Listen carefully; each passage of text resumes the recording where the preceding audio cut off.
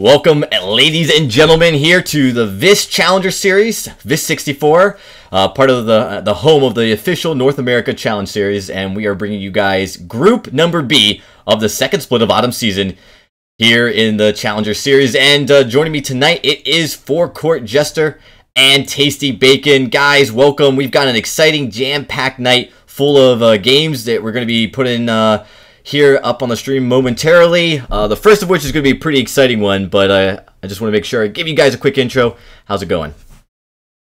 Oh yeah, I mean, it's always good to be coming back into the fold here, especially with my good friend Tasty Bacon, who is my third time sub now. He hit my 3 sub monthly, so he's my bestest of friends. Hey. I mean, I don't know. It's actually on a recurring thing apparently. So whenever I go to your stream, like if it's been a month, like since the last, like that is how it works. Yes. Yeah. It just, I don't know. I didn't actually know that when I first subbed. I was just like, oh, it just charged me again. Okay. And wow. But then I can just click a little button. I take it all back, Bacon. I take it all. Then I can click a little button, and it's like it says that I resubbed for 3 months, and it makes it look like, to me it sounds like, oh, you just subbed for an additional 3 months, when it's really just it's been a total of 3 months. Dragon, you're my bestest of friends. Well, Forecourt, I appreciate the friendship. Thank you. Sorry, Tasty. As we get started tonight, we have, of course, a jam-packed night. Lots of matches to show you guys. We're going to have 3 solid rounds in the winner bracket, and hopefully, if we got time, show you a match in the last round of the loser bracket. To start things off, we're going to put up the bracket that we're talking about. This is Group Number B. The key distinction here is that Group A was yesterday, right? So the 1 through 64, you know, interchangeably, that was yesterday, and then we have the remaining 32 teams that starting off with the seed 2 that are going to be taking place tonight. And a lot of exciting matchups here. Maybe some of the more exciting ones aren't going to happen until later into these rounds. But to start off, you know, number 2 seed, the top of their bracket, Noble Pro, they're going up against Genku Force. And Noble Pro, that is a team that we got to see a lot of. They've definitely shown that they can perform really well. It's been exciting. What are your thoughts as far as how far you think they're going to make a run in here, Tasty Bacon? Well, you never really know to go with the politically correct answer. You know, every team could make it a surprising deep run. So it's just going to be really exciting to actually see what they can actually pull off here. Forecourt, any favorites? Any teams you really think are going to make a deep run? Maybe surprises? I think Art of the Throw is deserving of a win, at least here in the first of the rounds. But you know, if it's not, I'm just gonna have to throw my prediction. Yeah, one team that kind of fell a little bit into this split from their seeding is Pinga Reformed, a team I think that a lot of people expected to perform better than they did last season. For me, you know, I think last group yesterday we had some exciting matchups. But, you know, Necrolite is back. That's a team that you guys may have heard of. They actually were in the Evil 8 at one point there. So, you know, they've kind of regathered some of their roster. And then last split, Terminal actually performed fairly well considering their seeding. So I'm really excited to see teams like that make it in. So, and, well, speaking of Art of the Throw, that is actually the matchup that we are bringing you tonight. And we have, you know, we feel like this is definitely an exciting matchup, kind of instead of starting off with the number 2 seed and watching a blowout, bringing you guys something a little bit closer. Although Art of the Throw, they are the higher seed here, and they've got Fuji, Humanist, and Starboy as their starting cast going up against Team Exodile, and that is Team Exodile X. And, you know, a roster that we probably don't know a whole lot about, but they're definitely closer in seeding to Art of the Throw. We'll see how they perform tonight. Tasty Bacon, any thoughts on this matchup? Well, I mean, Art of the Throw finally got their first challenger wins last split, so going to be looking to continue on that trend and hopefully have a little bit of better performance this time around. Yeah, they definitely have some hits and misses in this last split as far as them coming in, but it looks like we are about ready to get into the game. So, Tasty Bacon, let's get into the draft. All right, well, jumping right on in, you can see immediately Art of the Throw taking one of the strategies I taught them of ban Taka every opportunity that you get. And Sky is going to be... Yes, that is actually my strategy. If I have ban option, I ban Taka every single time. I don't know, according to Playoff Beard, he just shouldn't be that bannable offense these days, man.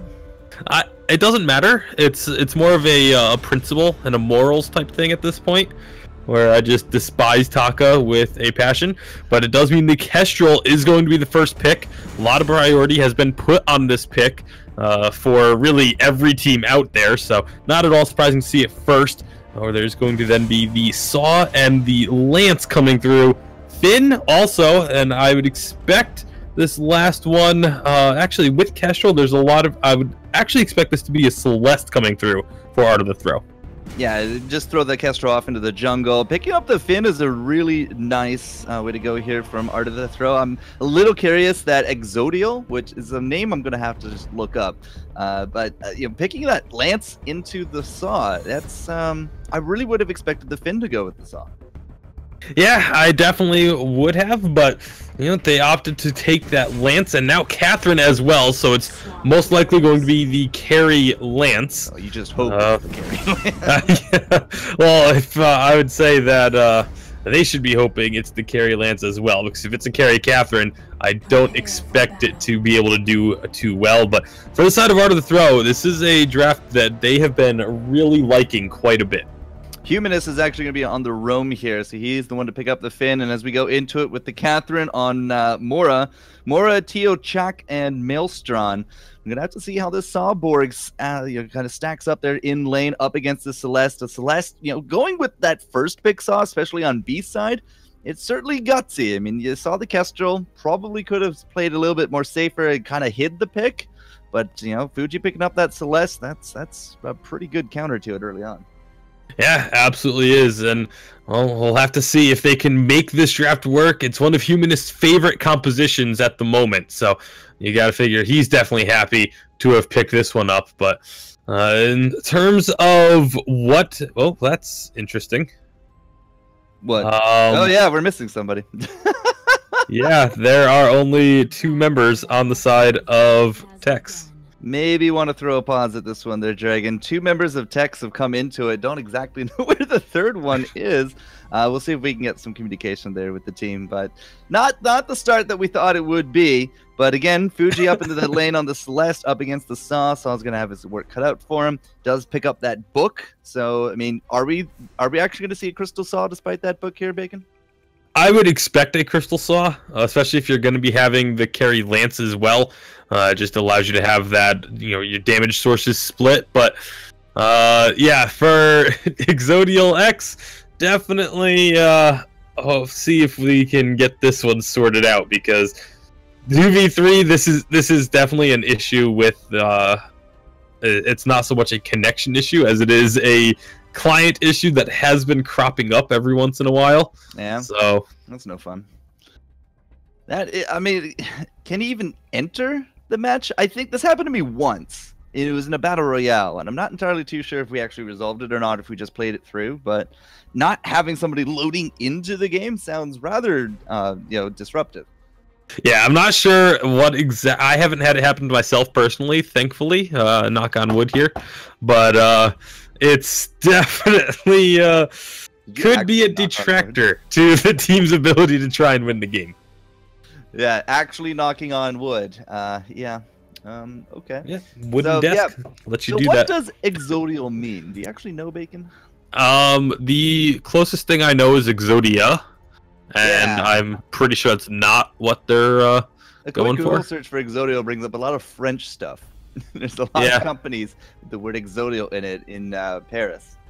But, I mean, is this a new esports team? Is this just a group of friends? It's not something that's really ringing a bell to me here.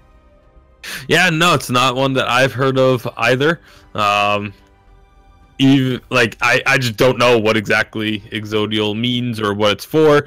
So who knows? We'll have to ask them if we get a chance. But for now, we'll see if we have any words from Exodial. Keeping an eye on just the communication lines that we have with them to see what's going on. Exodial is apparently also a religion, according to the internet. Not entirely too sure if I believe that one, Dragon. Well, yeah. Just to update, as we kind of get into this, we are trying to resolve it. It may mean that we need to force a a surrender if that comes down to it, because we do want to try to get these teams in. We'll have to just check with the other team, see if he can load in during this pause, as we really can't tell until we unpause it. So once we get confirmation, we'll jump into this game or do a quick surrender. So you guys will hear from me in just a few seconds. So exordial is apparently a word, but that has an R in it, and I don't see an R here in exodial. I think that they were going for Exodia, but they didn't want to be like too blatant about Exodia, so they just went with Exodial. There's no definition of what the word actually means, though. So I mean, I'm kind of at my world's end on that one there, Bacon. It's nothing that's really coming up or cropping up, and we'll just have to see if the Exodial team can make it through. Would be nice if the guy could actually connect to the game, but if he's not even loaded in with character model, I'm not entirely too sure we can actually get a connect here.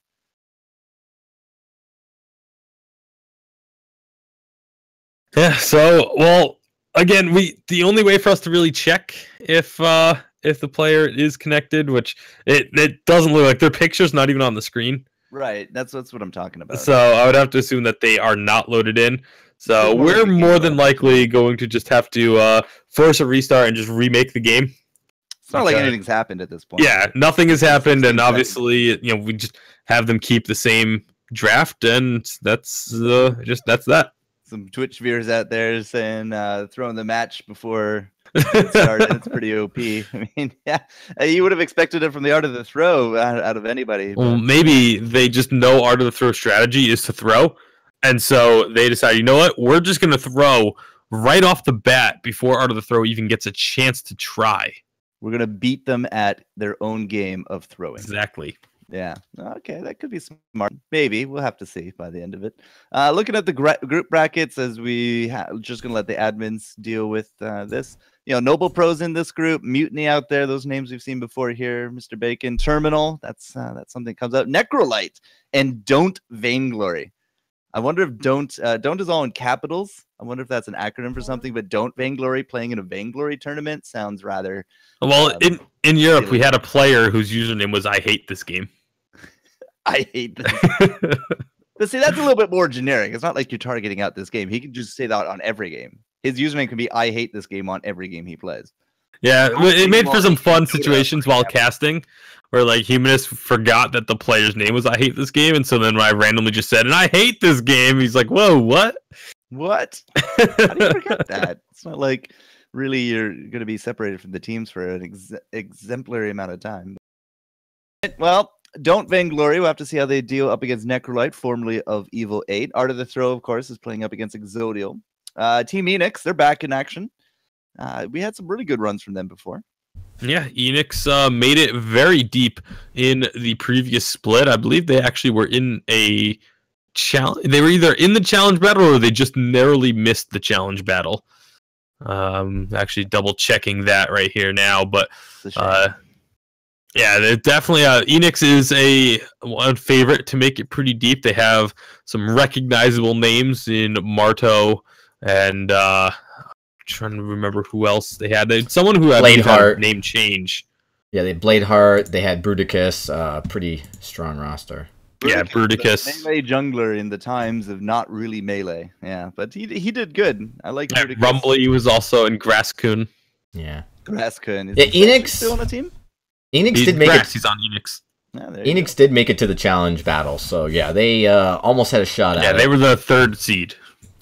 Well, guys, as we try to resolve this, as one of the players appears to have lost, internet completely, and right before the game even started, right before draft was about wrapped up. So we're going to take a quick ad break, and when we return, we should be able to get you guys back into this game. So brace yourselves with us as we try to get back into this and get this all resolved so these players can have a fair match. We'll be right back.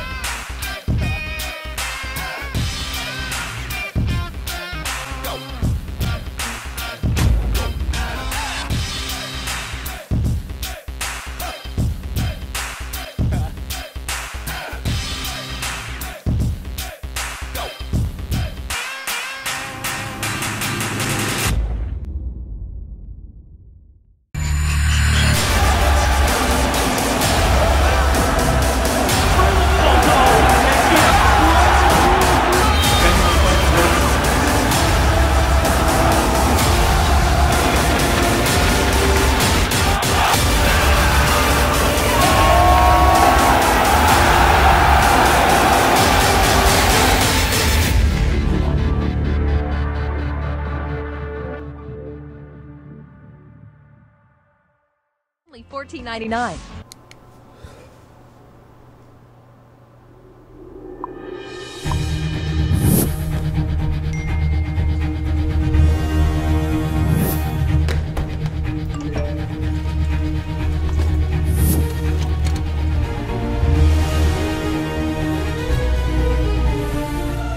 Don't miss the call. Download Band. Communication made easy.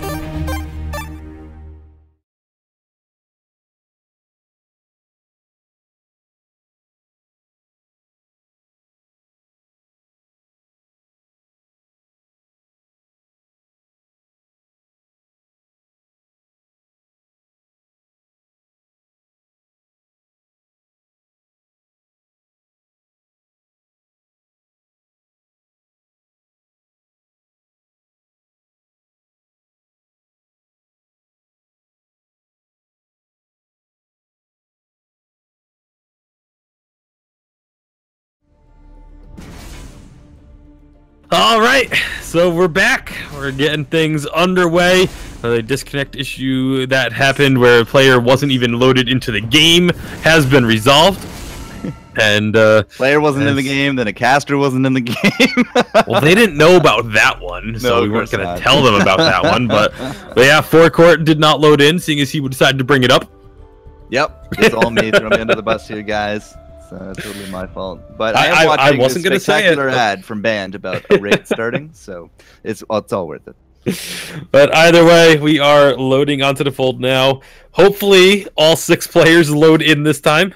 Woo! Yep, we see all the names there, so And I can move my camera. It's amazing. yeah, it's a wonderful thing.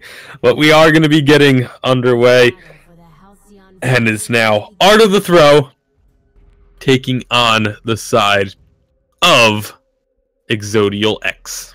All right, so we still haven't figured out what the Exodial X part actually means. Hopefully they'll show us in the spirit of their play, but as they come out here into the lane, it's going to be that Saw with that book, as we did mention a little bit before. And Bacon, I do believe we did say that it's probably going to be that Crystal Saw.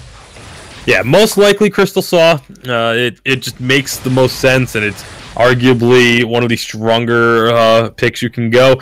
But against Fuji, he's taking a good amount of damage, but he's dishing out plenty of it as well. And the trade actually ends up being relatively even. Yeah, again, Celeste with her range, with those Helios, the fact that Saw, when he spun up, doesn't really have a lot of movement ability to him. They should be able to trade out, basically back and forth pretty nicely. Maelstrom earlier on should really just focus on the last hit so you can keep that sustain.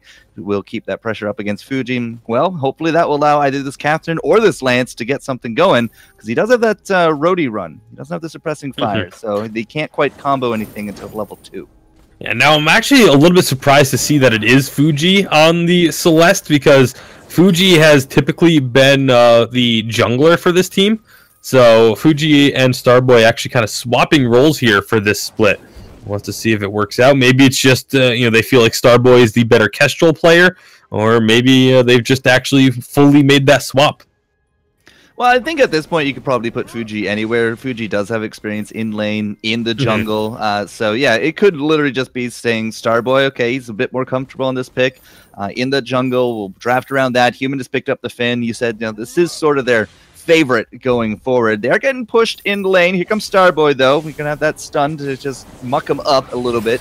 And Tio is going to get out of that one, no problem. But because they are doing such heavy, lane pressure at this point, Bacon, Moral, if he comes in with a good, good impale on top of Fuji, that could actually be trouble. Yeah, it very well could be, but not going to be happening this time, as Art of the Throw, they're able to sniff that one out, and they back off accordingly. So the farm just going to stay pretty much even. A minuscule lead is there for the side of Exodial, actually, now that his lane is getting pushed in. Entire sentence. And that's how close it is. Like, just one wave of minions can flip the gold lead, so 2,000 or so there to go spend there from Maelstrom, so he's finally going to head home. A little bit of shopping speed from Fuji as he does come back into lane. Nothing really out of the ordinary for their builds. Does look like Crystal and Weapon on both sides. Triple Blades, though, for Moro. He's just going to chunk out Starboy a little bit there. Humanist with the reaction. Starboy hits the boots. They're not going to get pursued, but Starboy's boots now going to be down 140 seconds.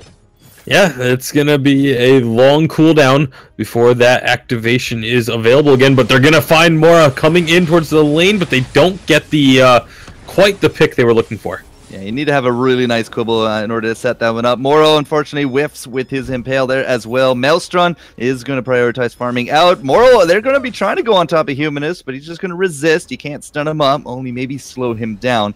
And we will just bounce for now back to our respective sides here, Bacon.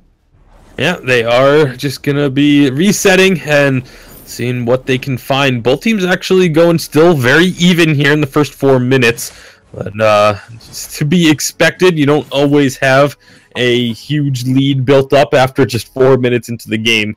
So Kestrel and Lance going to be potentially meeting there. Nope, Starboy decides to back off, but he is going to steal away these forward shop camps. So every little minor victory you can take is important.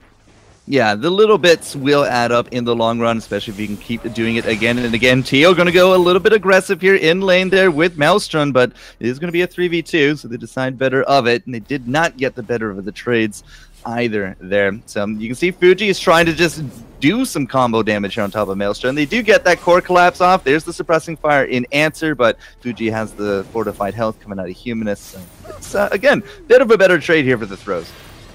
Yeah, it is slightly better, and especially being the fact that it's 2-on-3 and they're slightly coming ahead. But Humanist eats a lot of damage. One shot, one kill. He's gonna just go a little bit wide coming out of the jungle. So really not much to be had here still.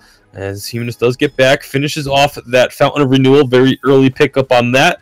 However, Tio Chak does have enough gold for his own when they do decide to roam down to the shop or recall, whichever comes first. Maelstrom going to be going back as well. You can see Shatterglass first item there. And it's, again, things are going to just kind of continue this way until one of these teams makes a very aggressive move. Fuji starts off with the energy battery, has a few crystal bits there as well, has been going toe-to-toe with the farm, so not really a big advantage in lane from either side, but Maelstrom picking up that Shatter Glass. If we can land some combos here on top of Fuji, a suppressing fire for a slow, you have the Lance, you got the Catherine, there's a big front line for this Saw in order to get some of these combos off. I mean, they're going to be hitting pretty hard. At the same time, Fuji, he's going to go a bit more defensive. He realizes one stun and he's out. Fuji, however, is just going to have to immediately use that because he's getting jumped on. It is 2v3, though. There is no Saw. I'm going to have to lay down that suppressing fire. Now he's going to look for that hook. And, well, the dagger maybe, but Maelstrom now, he is on the wrong side of the line of scrimmage. Yeah, Maelstrom could be in some serious trouble here as they're going to chase him down into their jungle. And being the Crystal Saw, there really isn't even an opportunity to try and steal away the camps just to make something, that death a little bit more worthwhile. So Starboy going to get first blood on the game, and that's going to be good news for Art of the Throw. So Fuji prioritizing defense there. He definitely kind of came out ahead on that one. With that reflex block, he wasn't locked down nearly as long, and turning into the 2v3 as they did, Art of the Throw, a little bit more cohesive there. So they do pick up that first blood. Maelstrom confused me a little bit by trying to go for the dagger early. I expected the suppressing instead, but either it wasn't up or he didn't think of it. Either way, what's done is done here, Bacon. So 1-0 as Fuji goes down a bit low here. Yeah, Fuji getting dropped very, very low. Impale not quite going to connect. The fountain does get popped by Humanist. Ooh. Yeah, that was very, very close for Fuji, but with the reflex block and the fountain, will be okay. However, now they're going to be re-engaging. Oh, Tio, he's going to get the silence off. Not much Humanist can do about that one, and it's just enough to bring Starboy down into the kill zone. They pick up a double there for the Saw as well. Lance is going to go real aggressive on this. Tio even moving forward. Fuji really wishing he held on to that snipe right about now, but Tex, that's going to be some kills for Exodial. Yeah, absolutely. Couple kills going over, and you see if they can take advantage of this situation. They've got actually a 500 gold lead. So Exodial is actually doing quite well here against Art of the Throw, and it's I'm kind of surprised that we've had an actually really good game thus far in the first round, because typically the first round matchups are pretty heavily one-sided. So the fact that it's been very even is a pleasant surprise.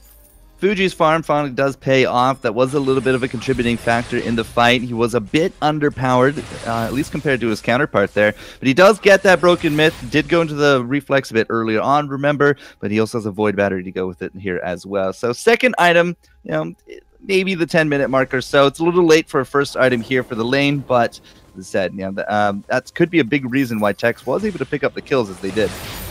Yeah, they a little bit of burst, a little bit of extra damage coming out, and we'll see if Art of the Throw can rebound off that again. It's not a devastating hit that they just took, but you know, as far as momentum goes, that definitely puts the ball in the court of Exodial, because they've definitely got to be feeling good.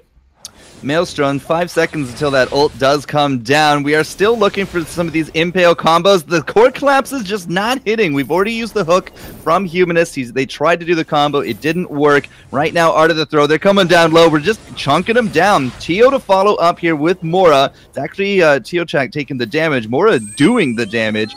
But now it's going to be a snipe there on top of Maelstrom. Are we going to get that solar beam to go with it? Yep, Fuji. There's the solar storm. Does cleave too. I don't think Exodio can really stick around too much longer here.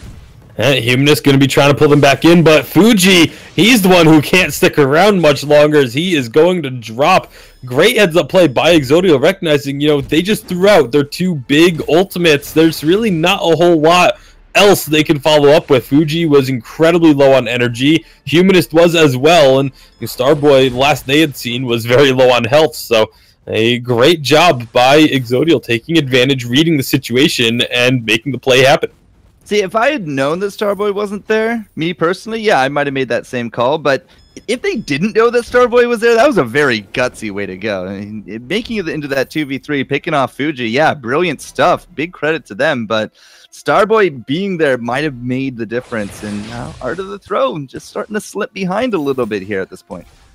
Yeah, it's definitely going to be perhaps a hit to the mental state of Art of the Throw. Obviously, you know, we know these players, they're not really the ones that are going to tilt off of, you know, 10 minutes into the game having 3 deaths and being just slightly behind in the gold. But, you know, if this continues to go this way, if they're just continuously unable to find the kills that they've been trying to get, it can impact you. But there's that combo.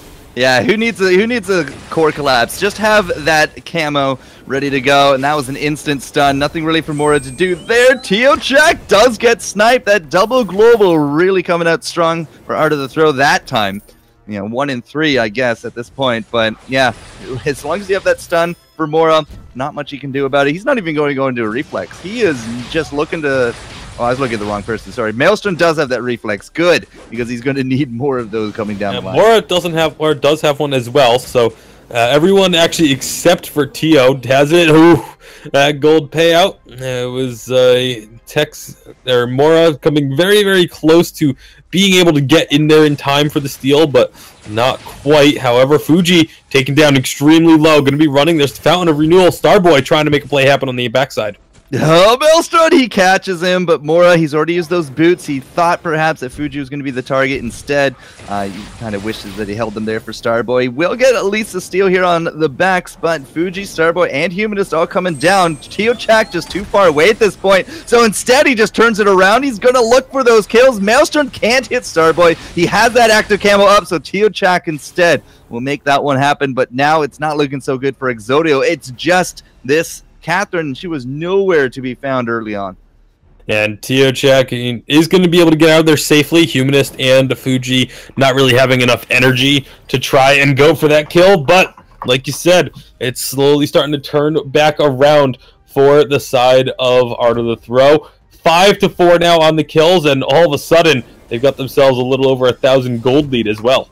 Yeah, a big part of that is, of course, you know, extra kill, that's great, but it was the gold mine. They were able to get the kills and then the gold mine, and that's something that we're not really seeing a lot of right now. I mean, there's not a lot of invasions going on, not a lot of capitalization on jungles. It's simply, you know, get kill, counter kill, reset, rinse, repeat, and that's why it's been so close until now. But yeah, a little bit of a lead for the Throws. That's good for them. 2 pieces there on Fuji, and perhaps a little bit more with this next fight ramping up. Yeah, let's see if they can make something happen. Fuji with the Broken Myth and Eve of Harvest. That's a very big power spike for the Celeste. Even Kestrel sitting at Sorrow Blade and Breaking Point. You look over at Mora, just has the Sorrow Blade for completed tier 3s, and Maelstrom is actually Broken Myth and Shatterglass. So a lot of damage can come out there. Nice block. Yeah, but it's only going to be on top of Chio, but that's enough for a kill. Cleaving right through. Mora had no chance on that one. Sorry, no, Maelstrom had no chance on that one. Mora now still running for the hills, but we've already used the hook. Humanist can't bring him to bear. But again, that combo, in the bush, you can't see it coming. The reflexes, they're not on time. They're not on point. Tio went down, did not use that fountain. That's a big detriment to the team fight. Yeah, Teocheck also not having a reflex block is another big detriment, as Maelstrom was able, give credit where credit's due, Maelstrom was able to block the forced accord and almost got out of there alive, but a great job of backpedaling by Art of the Throw in order to kill the Saw during the roadie run. It was actually just about to connect with Fuji when he went down, so very, very close to getting that big chunk of damage. Unable to actually find it, though.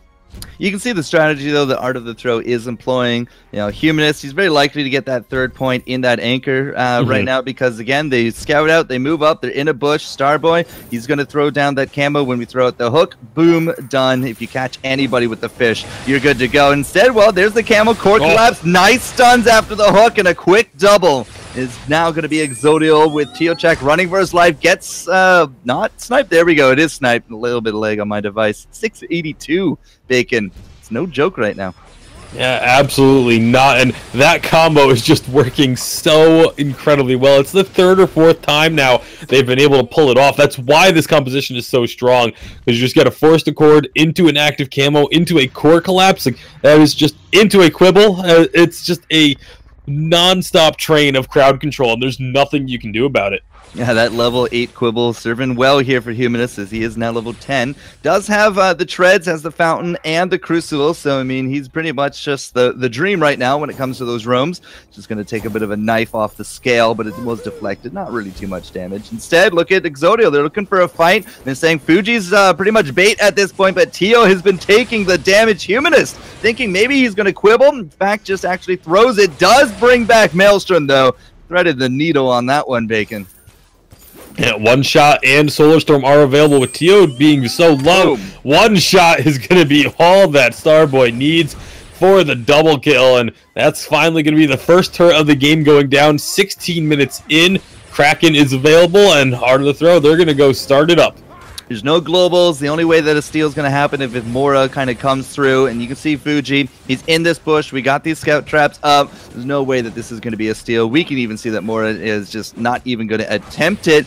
Not really a lot of vision out there from both sides. They've actually been popping quite a few traps back and forth. We do got one down here for blue, just guarding kind of the backdoor access. But nothing on the map for red right now.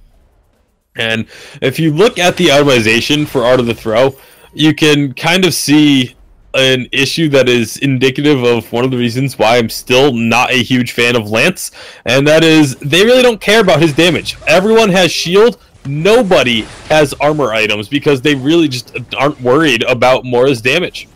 And that's because we haven't really been able to combo it here from Exodial. So, I mean, Mora right there, he just jumps in on Fuji. At the same time, Maelstrom ran away. They're going to get cleaved down by these ults. And with the Kraken pushing in, there's just nowhere to go. Maelstrom stops, turns around, gets put down for his trouble. No suppression fire is going to be tolerated here from Art of the Throw. They lost out Starboy, but they got two. And with the Kraken pushing in, I'm not going to say it's game, but this is going to be some massive damage on top of those turrets.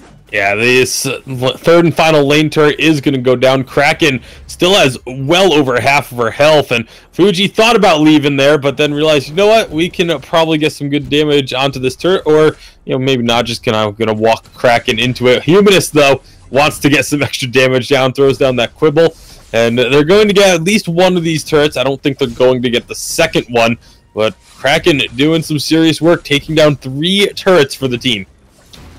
Yeah, as I said, some pretty spectacular damage and some pretty spectacular money to go into the pockets here of Art of the Throw. A little bit of a throwback there for Exodio. They pick up 1,500, but it's still about 5,000 or so ahead. And those two items about to be a third here, as it looks like Starboy looking for that second Soro Blade coming up. Fuji's into the third with that Frostburn as well, and he just picked up tier 3 boots to boot. So, you know, it's looking good. The throws, you know, they got some vision down. Humanist is using that contraption, keeping an eye on their opponents, and with one turret down, an ace could be game over. Ace very well could be game over, or, you know, let's see what Art of the Throw. They're going to move up here. I don't know if they've been spotted just yet. I don't believe they have. However, they know where the side of Exodial X is. Boom. One shot's going to come out. Now they know they are on the wrong side of the fold. Yeah, and just again, look at the power of that Frostburn going in. Maelstrom, he's going to get that knife off, but he's already down so low. The Solar Storm to go through, and there's no more Catherine. No activatables used, and now that is just going to be it for Exodia. 1, 2, and 3 falling over like dominoes here, Bacon. And Art of the Throw, you know, a really good engage on their part. Yeah, and for Exodia, I mean, I like the idea to play forward like that, but they had no vision in the back of their jungle to be able to spot where Art of the Throw was, so they just end up getting out-rotated. And with that ace, there's only one turret left, and now there's 0, and Art of the Throw is going to take the victory here in game number 1. All right, GG, well played. Art of the Throw, this is actually the first time I've actually gotten them to see a win with my own eyes here, Bacon, believe it or not. But, you know, it started off well. Maelstrom in lane going toe-to-toe with Fuji with that Saw. It was looking good, but the combination of Teochak and Mora, like with this Saw, need to set up for it, but there was very little combos actually going down. And even then, it was like Teochak went in, then maybe Mora, or maybe vice versa, but maybe Maelstrom was running away at the same time. The communication needs to go up a notch here. Yeah, the composition they had is actually a very strong composition with the suppressing fire, and then you have Lance and Catherine being used to keep a target in the suppressing fire. But like I said, you have to all three engage at the same time for that to work. Yeah, it's so again, yeah, maybe in some of their practice matches this worked out well, but it kind of fell apart here. And Art of the Throw, every time that hook is up, they throw it out. It's either a core collapse, it's a camo, sometimes a stun, level 8, the Quibble, another stun on top of that. It was basically bread and butter from there. Yeah, so game 1 in the books. Art of the Throw and Exodial gonna look to regroup and do it again, because these are all best of 3s here in the challengers for this season.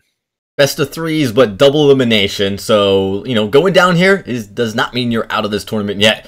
You guys still have a chance, but you don't want to have to fall that soon.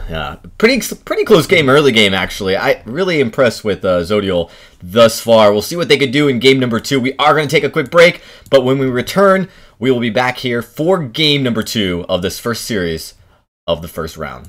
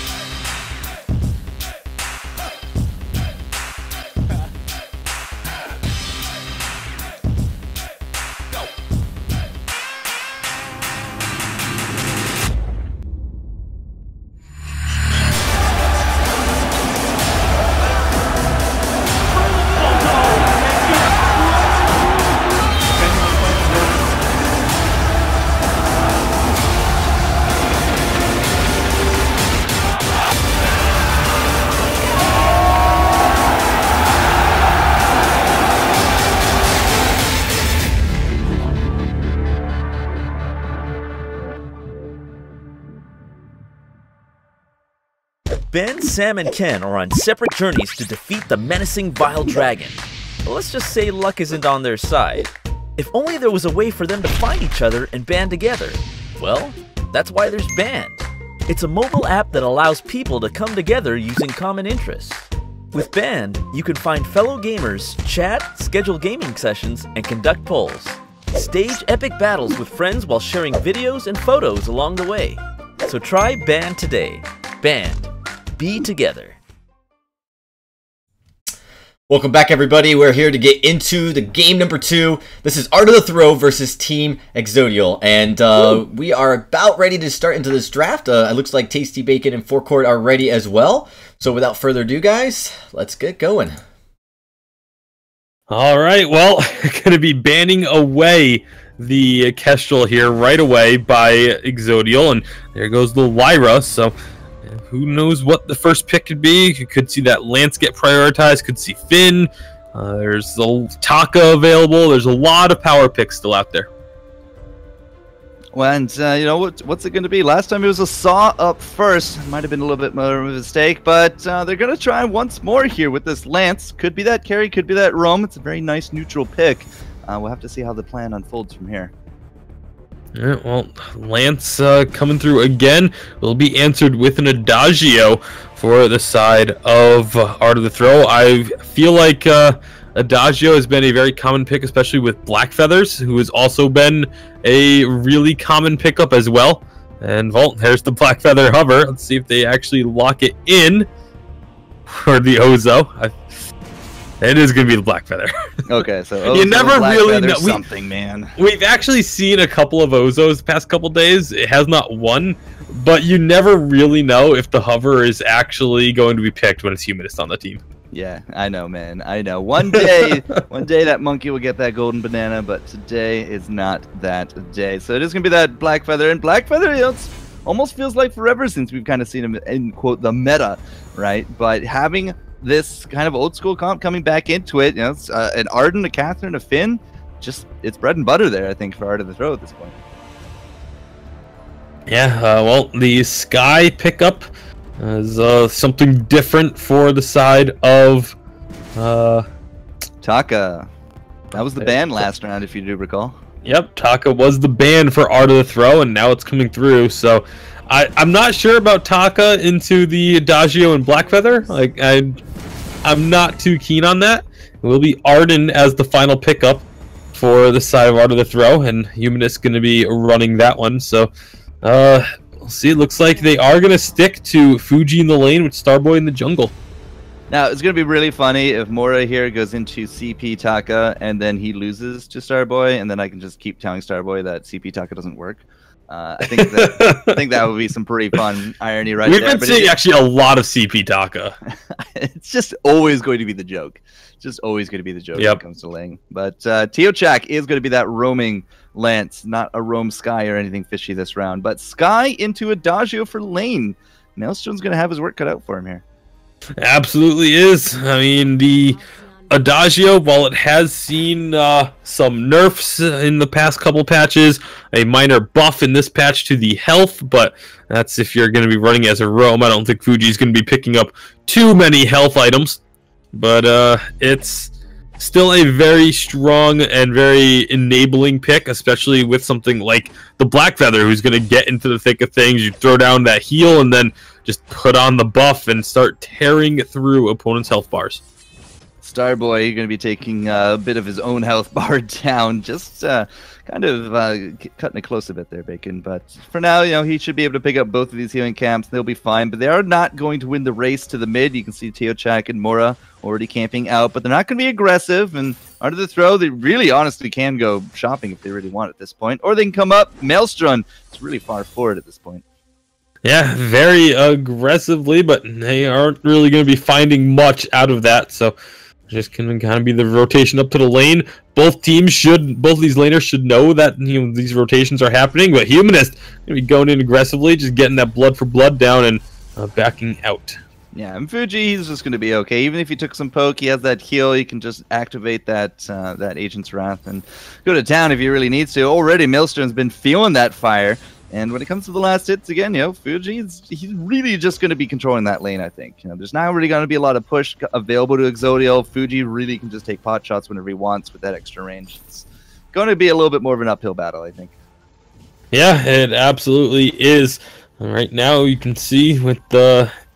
one thing I kind of find interesting about the way Art of the Throw plays is they split up a lot in the early game. Like right now, Humanist is just trying to soak up the gold from both the jungle and the lane, and that's not something you typically see. It's typically either the roamer is staying in the lane firmly or staying with the jungler firmly. So it's something a little bit different that I've picked up on from their play.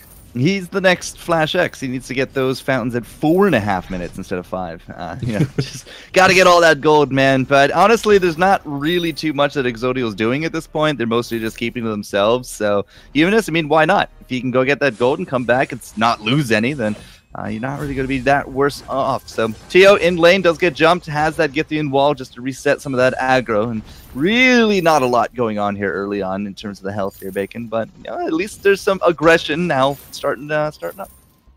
Yeah, they absolutely are going to be looking to try and kick things off here. No deaths yet, though. No kills. And Teoshak on the Roam Lance this time, instead of trying to have it be a carry. Taka has the Storm Guard, still has a Weapon Blade, but we see a lot of Taka start with just a Weapon Blade just to get that little bit extra damage on the initial clear. So we'll have to see if it stays as a Weapon Blade, gets turned into the Tension Bow, or if he does decide to go for the Crystal route, or even a different weapon route. There's a lot of different possibilities with the Storm Crown build that we've seen. Well, looking at Maelstrom, though, I mean, he's pretty firmly into the CP for the Sky at this point, so going into double CP could be a little dicey, because you're going up against Fuji and Humanist. We got shields, we got heals. Starboy has his own built-in dodges with that ultimate of his, so, I mean, I think you're going to need some more steady damage rather than looking for that double crystal. Yeah, absolutely. The steady damage is... I've always been a larger fan of the weapon Taka builds. Except unless I'm playing a BR, that's when the Crystal Taka comes out. But for now, Humanist can get knocked forward, but not really any ability to capitalize on this for the side of Exodial. Yeah, he's not the tankiest, but he's not the squishiest. So, and he also has that Vanguard if he really needs. So it's not really too much of an issue here, Bacon. And Humanist has that Life Spring. Again, he's looking for that 4.5 minute fountain, just like I was talking about. Does he actually have it? Yeah, he does pick it up now, so there you go. 4 minutes and 27 seconds for the Fountain of Renewal. Fuji going to be trying to deal with this 2-on-1 for the time being, but Humanist coming back up is going to offer that protection for the laner. As I said, it's the next Flash X. Just got to get straight to that fountain. From there, who knows? But we have actually seen, contraptions earlier on. If they have quite the gold lead, I wouldn't expect to see it here. But Humanist is keeping, nice vision control in this mustache bushes. Fuji, again, not really feeling a lot of burn. And Humanist even able to chunk down Maelstrom a little bit. With that fountain, with this passive, it's not really an issue at all. Yeah, they... not going to be too concerned. Humanist again plays very aggressively forward, but it doesn't really matter. Fuji is able to actually output quite a bit of damage back. Now Humanist taking down pretty low, but still has that fountain, and so he's not really going to be too concerned. And Starboy coming in on this Black Feather, going to be dishing out a lot of damage, finding first blood. Yep, gets buffed up, just cleaves right through them. Level 6s on both the junglers here, but that's not going to be enough for a kill on top of Teoshak. But still, a kill is a kill is a kill. That's the first blood, and Starboy is going to be able to claim assist on it. It's Fuji actually to take it home. Fuji's been banking up quite a bit again, looking at the 6-minute mark. For now, though, we'll have to see if he goes home by choice or not. Doesn't actually look like Moro and Tio can make that happen, but here comes the sandwich. Mora now in a little bit of trouble. Same here with Tio. I don't think Tio's going to survive, but he is not. That's going to be a quick double right there. Yeah, nice double kill coming through. Well, it's not officially a double kill, but it's 2 kills for the team, as they do grab a little bit more of a lead, up to about 1,000 gold. As a result of these plays, it's going to increase a little bit further as they are stealing away this jungle as well. So this is the start that Heart of the Throw we're hoping to have, and well, now they've gotten it. We'll see if they can continue to grow this advantage. And finally, some of that aggression in the jungle will pay off. So again, kill is a kill, advantage, all good. Fuji does pick up a little bit late, all things considered, but he did have the guaranteed cash. He does have that alternating current ready to go. And we might actually be looking into a contraption here early. Humanist has a flare gun.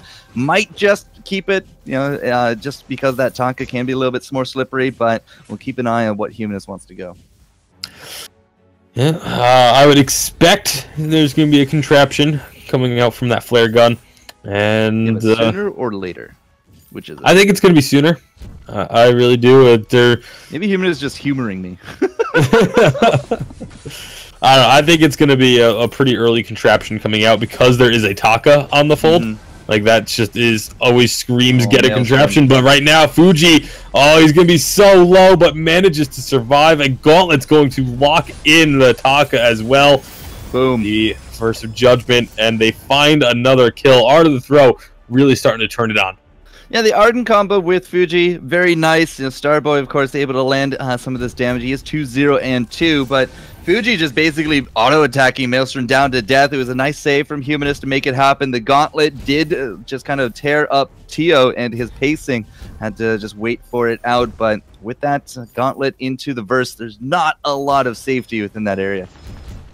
Yeah, not really much option for you there. And again, the Gauntlet, I'm not sure if they saw Taka coming or if it was just a trying to actually keep the Lance away, but it ends up trapping him inside and enabled that extra kill.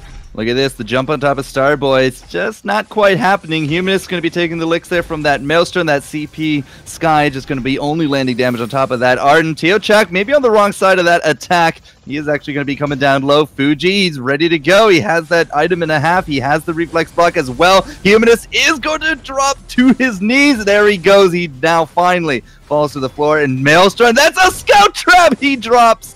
It is Starboy still to survive. Fuji is dead in the water. Starboy looking for the kill on top of Mora. Can't quite find it yet. Maybe we'll just be happy enough to take down Shaq. Maybe we'll pick up a double. He gets one, and he does pick up both. That's going to be the ace for Art of the Throw. Yeah, the ace coming through and only losing out on, was it 2 members there? Yeah, both. 3. Yeah, Fuji and Humanist going down the end. But Starboy, lone man standing, gets the ace. Those ace buff minions going to do some solid work on the turret. Not quite enough to bring it down, but it allows Starboy to also go in and steal away a little bit more jungle. The gold lead has grown to 1,500 in favor of Art of the Throw. And well, I'd say tension crown for Starboy. Yeah, he did go into the crown first, but he just picked up the tension now. It doesn't actually look like we're going to see any kind of tension out of Mora, which is sort of what we were more expecting. It's not entirely too sure which way he's going to go, if it will eventually just be a breaking point or something else. Doesn't have a lot of defense to go with it, but he also only has 1 kill to his name. So whatever he is ending up doing, it's got to come to fruition soon here. Yeah, Starboy has 5 points in the on point, so has that extra range. Narrowly avoids getting impaled by just blindly walking forward. Nice Gauntlet is going to keep them in place, and that is 2 more kills for Art of the Throw, and they're going to go diving for the ace. Yeah, Starboy is not too afraid of this one. He has Humanist there anyways. He's not going to get that regen, and Humanist, well, he got a little bit of it there. But Starboy should be able to take down Turret with the help of these minions. Fuji did hang on for dear life. Even with the trap, a little bit of scariness going on, but that's going to be cool to avoid going down to the turret. That was very, very close. They're playing well. Art of the Throw is playing well. There's no doubt about it. The builds are definitely going their way. The cash is going their way. And, you know, again, Mora, it does look like Mora wants to go into the Sorrow, but it is really starting to drag out. Yeah, it's... I actually am kind of okay with going for the Sorrow here. After the... because of the way that the game has gone, going for a tension bow right at this point is a little bit too late for it. You're not really going to get the same level of effectiveness that you would typically like to have.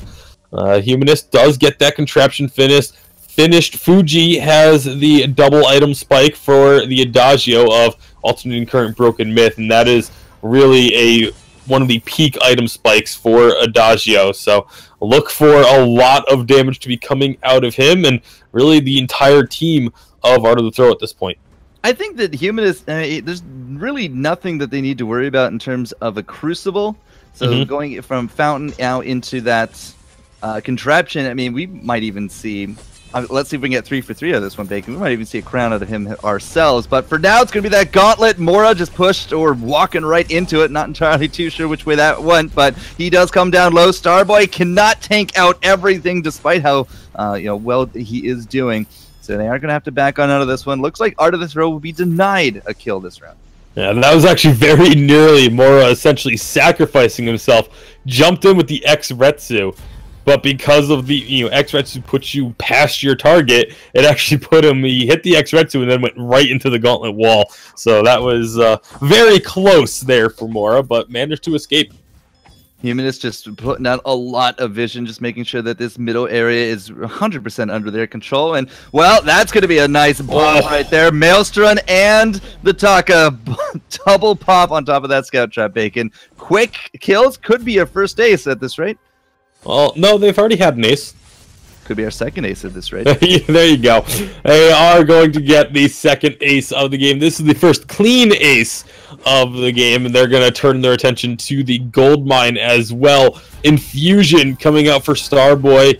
He has hit level 12, so why not? As they're just going to be looking to really try and push and punish any movement from Exodial. You see Mora actually picked up an infusion as well as Maelstrom a while back, and that's unfortunately not getting much use out of those infusions. Poor Mora, he just gets caught, thinks he's okay, uses the basket, and just hides for nopes. But Starboy relentless on top of that. The cooldown reduction paying off very nicely for him. The Pierce and that True Attack, that's solid damage. Not much that Mora can really do about it at that point. He just needed to straight out run away.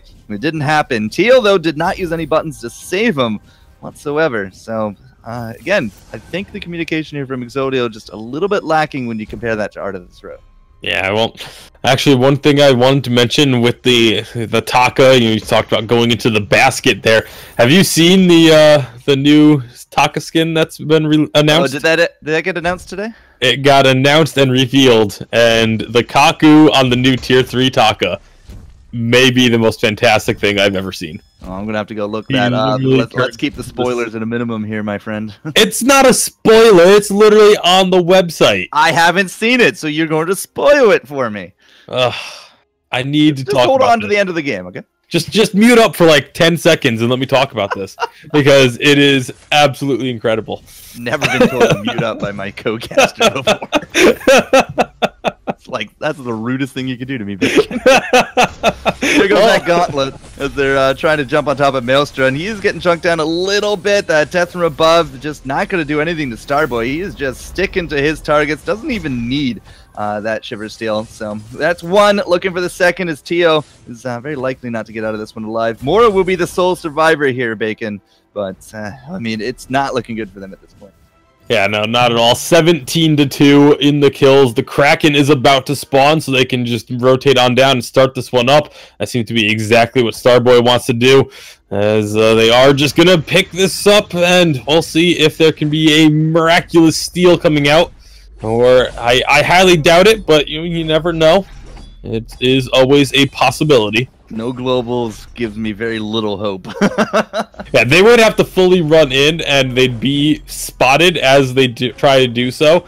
Fuji gonna grab that minion mine just to help this push a little bit further and provide a little bit of extra vision. But yeah, Kraken is going over completely uncontested, and Art of the Throw, if they can just go into the lane and have a solid push with Helga at their backs, then they're going to be taking home the series 2-0. Humanist must be listening to me on some kind of delay somewhere, because he is going into a crown. He's making me look good, man.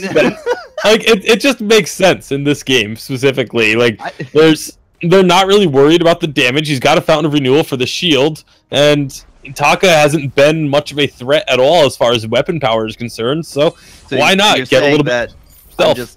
I'm just spouting what's naturally supposed to be happening. Wow, thanks. Yeah, it's a surprise.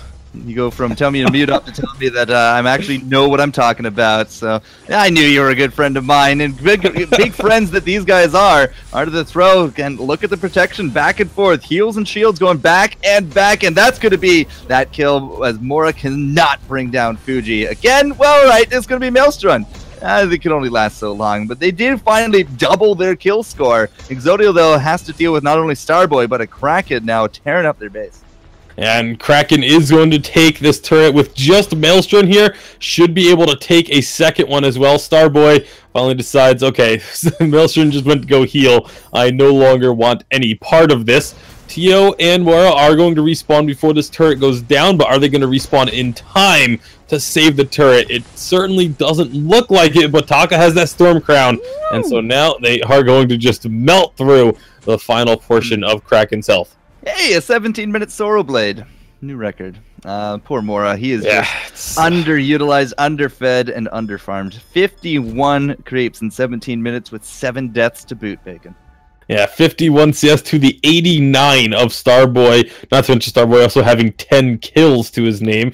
Looking at Maelstrom, Maelstrom's actually got a pretty good farm number, 146 to 149 on Fuji. So not too shabby from the sky. That's an interesting gauntlet, but it is going to at least lock them in there. And Starboy's just going to jump on top of Maelstrom as quick as he can. Still haven't used that reflex from Maelstrom, and he's been stunned up at least once here. That's a great Githian, but is that enough to bring down anybody? 1 and 2. Tex is just fallen, and it's going to be a taco sound. As that's going to be Tex and Mex all over the floor, Bacon. Yeah, and Art of the Throw are going to be able to claim a victory here. The first series victory for Art of the Throw that we have been witness to live, as Humanist is going to go gift them another kill before the game ends. You know, he was actually complaining about people who do that on broadcast earlier today. What a hypocrite. He sounded very upset about it too when he was talking about it, but then he just goes and does it himself. GG, well played overall. Art of the Throw just basically snowballing. By the end of it, Fuji going into the after current or the alternating shock, whichever one you want to call it these days. But, you know, basically looking into the 4 blue items, he had the Crucible for the team. Humanist, I got everything right except the War Treads. I didn't exactly get the timing down there. But Starboy, I mean, I was expecting him to go into a Shiver Steel eventually, but he just kept onto that Dragonheart for the all game. Yeah, I was expecting, you know, the Serpent's Mask breaking point build from the Black Feather, but going the Tension Crown, it actually worked out quite well early on.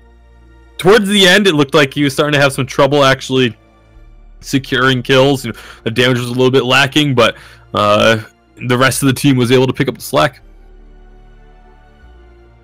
Oh, so Humanist ran into the Sanctuary for the kill. Gotcha.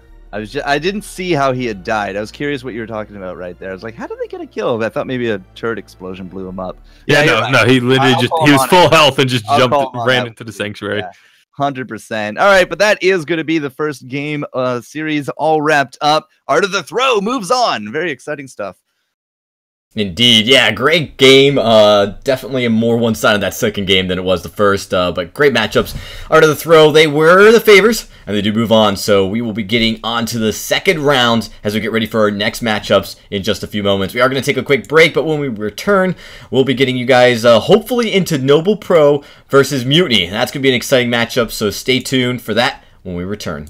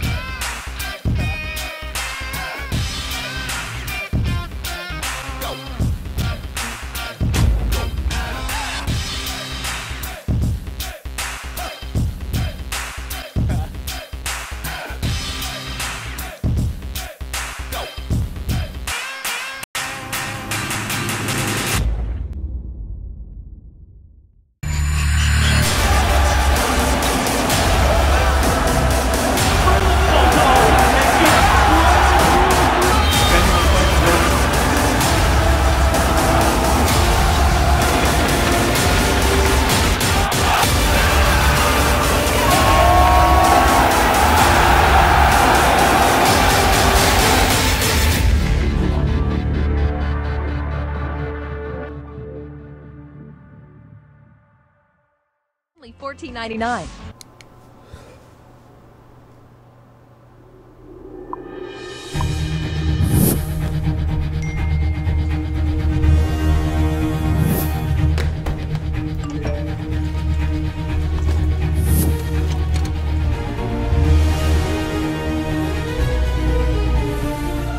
Don't miss the call. Download Band. Communication made easy. All right, everybody, we are back, and we are moments away from getting into our second matchup tonight, and this is going to be round number 2. So a lot of these are all teams that have won their first matchup, and they have not dropped to loser bracket. They're staying in the winner bracket, but one of them is going to drop, and we're going to find out which one in just a few moments. And of course, these teams are teams that most of the community may be familiar with. Noble Pro, they have been here for some time. They've had their ups and downs as far as being in the Evil 8, actually make it to live finals at one point. But now they are here in the Challengers, looking to claim their top seed spot, going up against a team that has actually performed fairly consistent in these Challenger series the last 2 split. Tasty Bacon, you might remember them. They are Mutiny, and their rosters stayed pretty much intact. So as we get ready for this matchup in just a few moments, looks like we should be pretty close. Not too far. You guys should be getting an invite from Hideous. Brutal Turtle is like, if we win, you have to follow me on Twitter. I'm like, well, what if you lose? Like, then I'll cry a little. I just watched the Taka thing though, there, Bacon, and yeah, that little Tanuki. Is that not adorable? It is adorable, but why are the blades coming out of his arms like that? Who cares? The Kaku is like an Mortal adorable Kombat waddling Ghost Tanuki. It's pretty amazing. It doesn't matter. Anything. The rest of the skin could literally be normal Taka. The Kaku is an adorable waddling Tanuki. That's all that matters.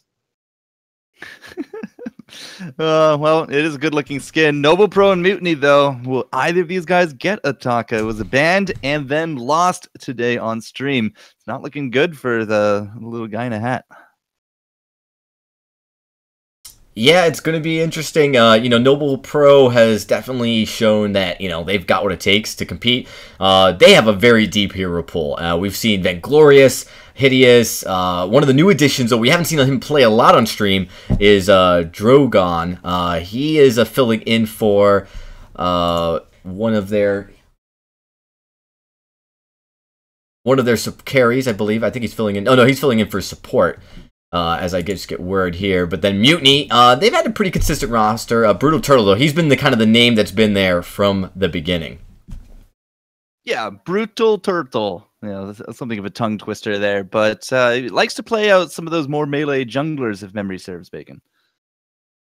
Yeah, it definitely has the jungle presence, typically, but we'll have to see if that continues to hold true. Can I not get invites at this point? Is everybody else in? Everybody else is in but me. Yeah, we're actually in draft. No, you're not. Shut up. No, we actually are in draft. Wait, you guys went into draft without me? That is so rude, Bacon. Hideous started. Hey, I'm not the one in charge of the button. Blame Hideous. No, in all fairness, we did kind of start. Blame Dragonborn. Dragonborn is the one who said go, go, go. Okay, I'm out. Good night. I'm done. See, I think Dragonborn is just on the disrespect train. Yesterday, he went back. I don't know if you saw this. I believe it was during the challenge battles. I was casting with Fuji, and Dragonborn was constantly saying, "All right, now we're going to send it over to Forecourt Jester and Fuji, and then or Tasty Bacon and Forecourt Jester." It was like 5 times that night. It may have happened more than once. Between me and Fuji, it was about 5 times total, and then he did it like 2 or 3 times yesterday with Humanist. All right, 2 times. 2 times yesterday. Dragon's my bestest of friends. And so then today, he's just got to get that disrespect in on Forecourt. Instead of saying a name wrong, he just goes and starts games without him. I was kicked out of the party. Promotions these last 2 days. There we go. Oh boy! I'm just going to restart my client since nothing is happening. Yeah, you are clearly not getting invites. Nope. Why, game? Why you hate me? Why? Well, they started the entire reparty to get it all started again. Hopefully, Gotcha. fletch out any bugs, and you should be able to get back into this. In Got just a it few now. moments. Yeah, we're good. So one of the late claims of Mutiny from previous splits is that they've been able to actually knock out teams above them. Like they've actually upset a lot of teams. Now they've been seeded a little differently. So this season they're actually seeded a little bit lower than they were last split. And so now they're going up against the number 2 seed here in the second round. But they've been able consistently to outperform, you know, some of their other higher seeded teams, higher seeded matchups. So this is, I think, a little bit taller of an order than what they maybe faced in the past, as Noble Pro has definitely shown that they are indeed pro. They are extremely deep in their hero pool and mechanically pretty solid. So we'll see if Mutiny can handle this going up in this matchup. But Forecourt, are you all in, ready to go? Yes. No, we're 100%. I was able to chat there in the draft. So, yeah, we're good on your word. Noble Pro did try to make it through to the challengers in the last battle set there, but up against Phoenix, they did not do so hot. So we'll have to see how they do here in Split 2, Bacon. Yeah, well, it's going to be starting up here now. They do have a victory already to their name. Both of these teams do. So they already have taken the first steps on the roads to a potential berth in the challenge battles. And we'll see how they can do here. Kestrel going to be that first pick once again. It really seems like if Kestrel has risen to the ranks of being like first pick or banned almost every game. Well, I mean, she's just kind of a very strong pick right now. Kestrel hasn't really ever been quote unquote weak that at least I can remember, Bacon. But I mean, right now she seems to be on fire. Yeah, definitely doing quite strong. Even got a hotfix nerf, like she was that strong, and is still being one of the top picks in competitive. So we may be seeing some more Kestrel nerfs coming up in the near future. But there's going to be a Petal. Okay. Likely it's going to be Brutal Turtle on it, and that's not exactly up his alley that I recall, but maybe he's been practicing a lot, and we'll have to see the strength of that Petal. On the flip side, though, Noble Pro, after securing into that Kestrel, got themselves that Lance, the Scarf to go with it there as well, so that's going to be that support Lance. It's not going to be really anything else, I don't think. Yeah, most likely the Roam Lance. I mean, there's, unless you're going a Roam Kestrel or a Roam Scarf, which are highly unlikely. Now, the thing about picking Petal is when you pick Petal early, it gives your opponents a chance to counterpick it very heavily, such as with something like, oh, I don't know, a Scarf. A Scarf is very good into Petal, having the ability to clear out those Munions very quickly. Yeah, Spitfires for days. So it is going to be Brutal Turtle on the Bug Petal. There's actually a few skins going back and forth, but can't say no to that Lance. Looks absolutely fantastic. Yeah, I mean, Petal is something, it's a pick that I really do like.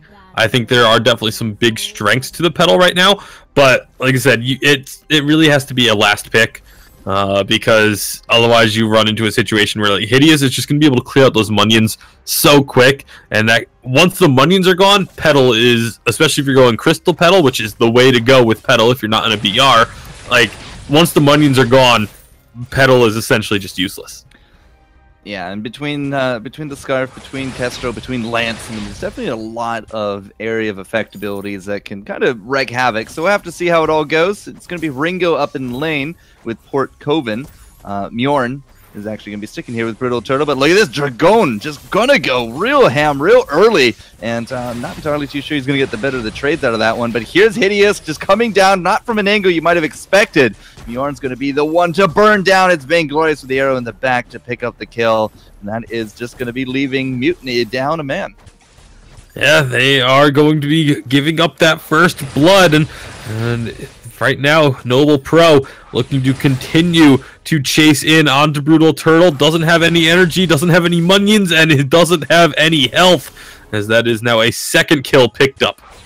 The rotation from Hideous to make that aggression happen was pretty much just flawless at that point. Drogon, I really expected him to actually drop in that last fight, but he took the majority of the hurt.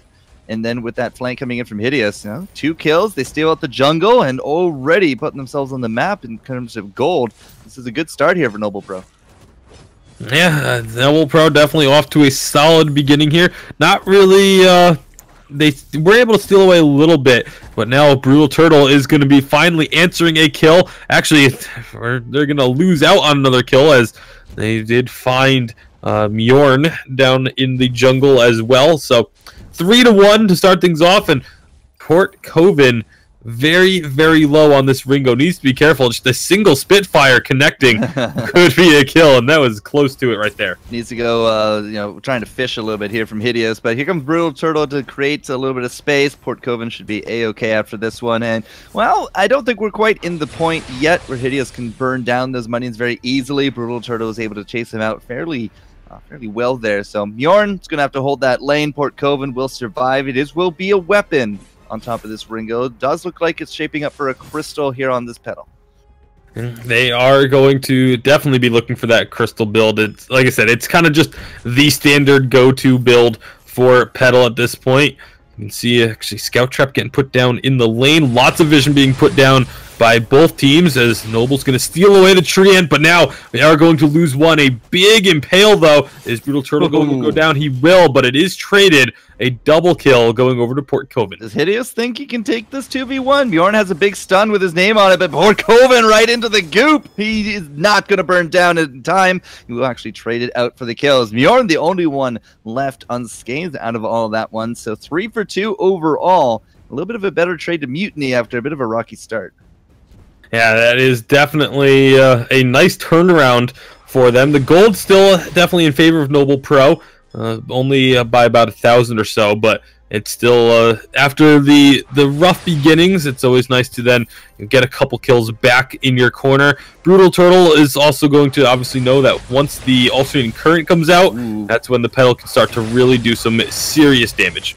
As soon as we saw the lance, it was a trampoline forward there from Brutal Turtle, and as soon as he does get that Frostburn, which I suspect will be that first item, I think he's going to be a bit more of a controlling terror rather than a damaging terror, but really nice reactions. They keep him going. Drogon did clean through with a mist. You see him chasing off the Scarf up in lane. Vainglorious, though, has actually been wreaking a little bit of havoc in the jungle by himself. Yeah, definitely doing some good work, and there's going to be another kill there as the Dragon actually finds that one onto Port Coven in the lane. So it's kind of a very, very aggressive game. Both teams going for a lot of kills. Mjorn making a very interesting route back to the lane here. It's going to cost quite a bit of health, and in fact, all of it. Yeah, Catherines have just kind of been really pushed around today, Bacon. Not really some good starts from either side there. But again, Vainglorious picks up jungle. We have basically free reign in the lane. And that's now Noble Pro looking at a very hurt turret, as Mutiny is going to be limping out of that one for a while. I mean, if they lose out another fight, Spitfires might cash in earlier. Yeah, absolutely could be. And Scarf, like I said, very good against Pedal in general. Also, the better Scarf does early on. The earlier Scarf hits that late game. Vainglorious, though, going to be in some trouble. Yeah, you came to the wrong neighborhood, pal. Buzz, buzz, buzz, buzz, buzz with the Pedal. But they are going to be able to pick up the minion mine and the kill. This will also reset the aggression a little bit there on Vainglorious. And 5.5 minutes in, he did pick up some early shield, so he's not quite in that strong form for a Sora Blade by the 6-minute mark. Yeah, well, I mean, some of the decision making this game has been questionable at best. Go out, go in. Yeah, very aggressive moves, but it's just kind of a nature of a very aggressive team composition and play style. Is sometimes you go for those aggressive plays and end up finding one or two more opponents than you were initially planning on. Ringo, unfortunately, has just kind of been the lamb to the slaughter a lot here. Doesn't exactly have anything to dodge, and when Dragon goes in, Hideous, he's following it right up. So the combos are real. They are picking up quite a few kills here in lane. That's putting Port Coven a little bit behind, I want to say. But 44 to the 59 is Hideous. He's just kind of taking control of that lane again and again. Brutal Turtle didn't go Frostburn first. He's going straight damage. Yeah, well, I mean, it's Brutal Turtle on Pedal. You typically don't go Frostburn first. It is usually the alternating current. That's kind of just the standard for Pedal. Alternating current is just super important for what Pedal is trying to do as a pick. You could see a multitude of options as a second pick. I've seen Broken Myth, I've seen Frostburn, seen Shatterglass, and all three of them work. Even Eve of Harvest has sometimes been the go-to choice. So there's plenty of options for Brutal Turtle to go for the second item. I'll actually be really interested in what exactly he does decide to grab. Port Coven also going to be still working towards that first tier 3 item. And even Mjorn, not quite having the Fountain of Renewal yet, is going to have that very soon, though. Actually, next shop visit should be able to pick that up.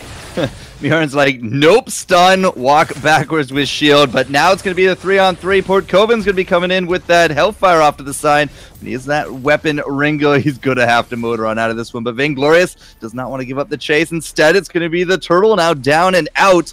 And Hideous and Drogon, if they clear up this wave, that could be a very dead turret there as well. Vainglorious is keeping the rest of them at bay. Not really getting the better of the trades, but okay, maybe those glimmer shots kind of changed in mind there. Drogon, he's in position. If he can get that lance impaled down after this turret, could be a messy situation, but Mutiny aren't going to give him the chance. Yeah, they are definitely going to be right now on the back foot as Noble Pro, again, stealing away the jungle, and Brutal Turtle trying to make plays happen, but the fact that they picked the Petal so early is just really painful to me. I want to see Petal do really well, but when you pick it that early and end up against a Scarf, like, you just kind of know that it's not going to happen. All right, flare out. Mjorn's going to find some of these scout traps and rob Noble of some of their vision. They're up 9-5 and about 3,000 gold. They are holding on to a firm lead at this point, Bacon. And we do got that Sora Blade. Vainglorious is ready to go. Hideous has those 2 items there as well. Good positioning on top of things. The Goop forcing out the trampoline. But again, you know, Brutal Turtle trying to get those minions into the back line, trying to explode them there as well. Drogon, really the only one to take any kind of licks right there. But, you know, Mutiny, I think that's it for them. They can't really aggress, and Mjorn is needing to retreat. Yeah, they have to back off now, and this gold lead has been slowly but steadily growing in favor of Noble Pro as they're going to look to continue to build this. And with the gold miner, that's their next objective. They should be able to take it before Mjorn can even get here. One shot comes out to help secure it. And, well, that's going to be the gold mine. 300 gold each for Noble Pro. Vainglorious, if he was down a little bit lower, it might have been a kill, but we do got some vision on top of the Kestrel, and he's not looking so healthy, but we should start seeing that Aegis soon for him. Doesn't really look like we're prioritizing a lot of damage out of Vainglorious. Just needs to live through the fights to do said damage. So until then, Drogon has done a really good job as this Lance. I think that the Impales, you know, some of that aggression in lane, it's really kept Port Coven on the back foot. A lot of that has to do with that Impale. Yeah, a lot of effect has come from the Impale. It's been finding members of Mutiny pretty consistently and allowed the other 2 members to really set up these kills. Looking at the builds, it is Sorrow Blade, first item for Port Coven, very likely going to go into a breaking point. Same thing over on the side of Vainglorious. However, if you look up at Hideous, has the Broken Myth and the Eve of Harvest. It's a huge power spike for Scarf. Makes him very difficult to take down while still dishing out a ton of damage.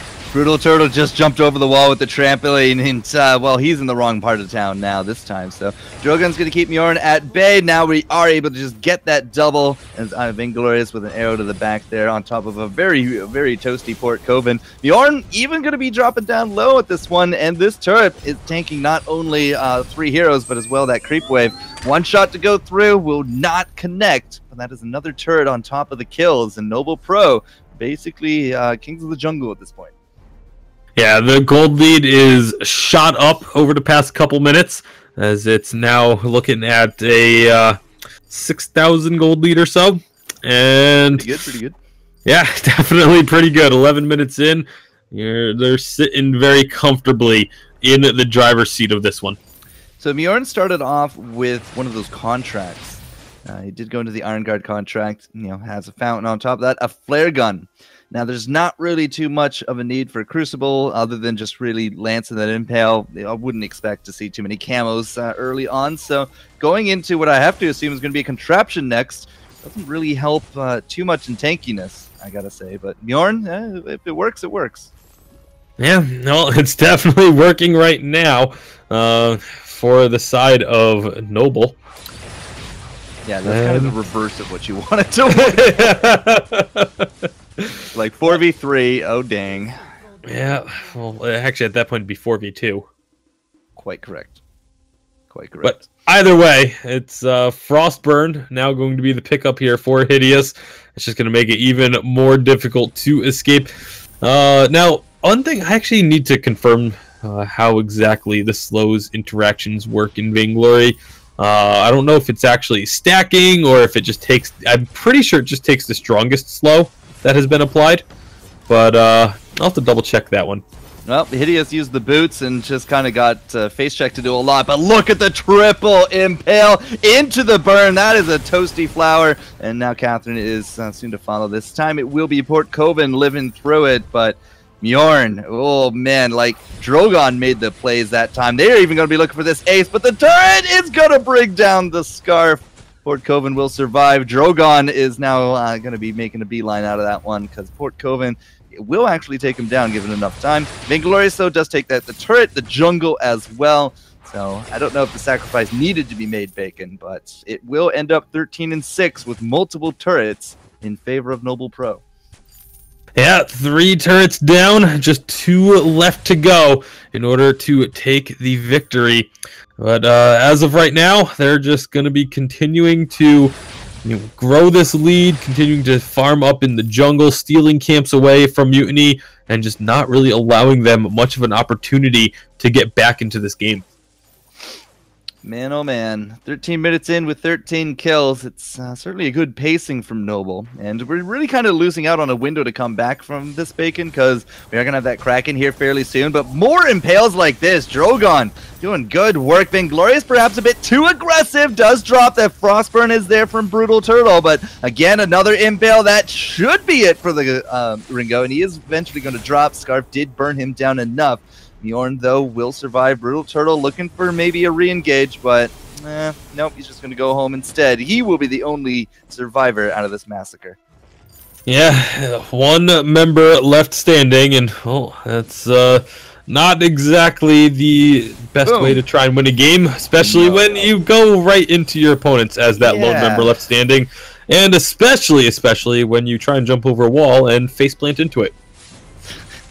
I just see a cartoon version of Petal jumping into a wall face first, going all the way down. Good stuff there, Bacon. But yeah, that was a very strange idea. Brutal Turtle, I thought maybe he was going to go home, pick up some kind of mega item. I didn't look at his cash. And then he was rushing back out like a bat out of hell. But okay, stun, burn, impale, no problem.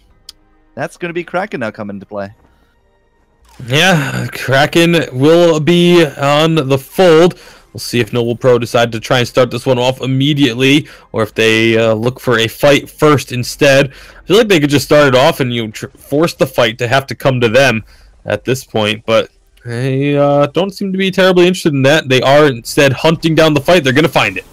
And, well, Minion Mine will be the first to fall, but Brutal Turtle just nothing to do up against that kind of fire. Hideous does not have a green thumb. He is not nurturing growth here whatsoever. And Port Coven, another great impale. And Drogon making it happen with the Githian. 1, 2, and a 3. That's a triple kill, as Hideous is going to be very happy to take those ones to the bank. 10 and 2 on this Scarf. 3 items and enough defense to hold down Fort Knox at this point.